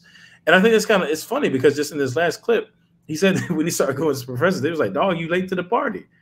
And I guess he takes that to be like, I guess the implication for some might be like, oh man, there's like this conspiracy of unbelieving theologians, and he just showed up in the door and they kind of welcomed him in and said, oh, I'm glad now, that kind of a thing. Whereas I seriously doubt that was the case. It's just simply to say that it's not new. The things that he's wrestling with probably have been wrestled with by others, and there's nothing scandalous about that. Like, they gave him the professor's version of, I've been had those. Right. Right. Like you think you know something new? It's like, no, like we've been here, bro. You know what I mean? And the thing of it is, like, okay, yeah, it might be new to you, but there's nothing wrong. There's nothing scandalous about there being elements of your textual interpretation or whatever it may be that people are still working on and trying to understand. And that's just been the case. I mean, this people who get paid to do that. That's what they do. Their job is to wrestle with things that need to be wrestled with. That's I don't know why that would be scandalous to them. But anyway, that's what I got on that, man. Yeah. Well, everyone pray for Brady, but also let's gear up. We got to be able to answer these things and be like we're okay having the tough, hard discussion, and we're okay with that. I just hope everyone else is as well. Yeah, I feel great about it. I mean, and yeah, last thing I'm gonna say is that I think again sometimes there's a tendency among some of us, maybe we're just kind of wired this way to privilege what we don't know. And yeah, I just want to encourage people like just because there's something that you don't know, that in and of itself doesn't undermine what it is that you do know. You know what I'm saying? If you have good grounds to affirm Christianity, that's not somehow undone by the fact that you still have questions. And so you don't have to jump ship just because there are things that you have yet to know. And I think that we can be confident on that. So let's get up out of here, man. It's been like 2.5 hours, bro. I didn't anticipate. That was a lot of just real quick. Oh man, yeah, a lot of just real quicks there. You know what I mean? But it is what it is, man. We try to do what we can do, But yeah, man, you got anything coming up? You got our last words? I mean, you want to share anything? What I got coming up, man. Yeah, of course. Doctrine for the Block, Urban Apologetics Conference in Phoenix, Arizona. There it is. If you're in the area, come. If not, just look for this new book I'm working on because one day it's going to come out because it's almost done. It's called Street Level Epistemology. And Adam contributed. Days. There we go, man. So, yeah, y'all be on the lookout, man. We're going to do some more of this stuff, you know what I'm saying, as this discussion with Brady moves forward. I'm looking forward to, digging into the points that he brings up because I think it's an opportunity to, deepen our understanding of the biblical worldview, deepen our faith, and move forward in Christ. And hopefully show love to him, you know what I'm saying, by telling the truth in love, you know what I'm saying, and kind of going from there. So, y'all know what it is. Love God, love people, take care of things that God blesses you with. Peace.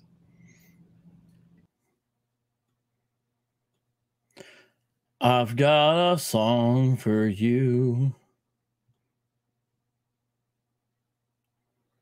Share.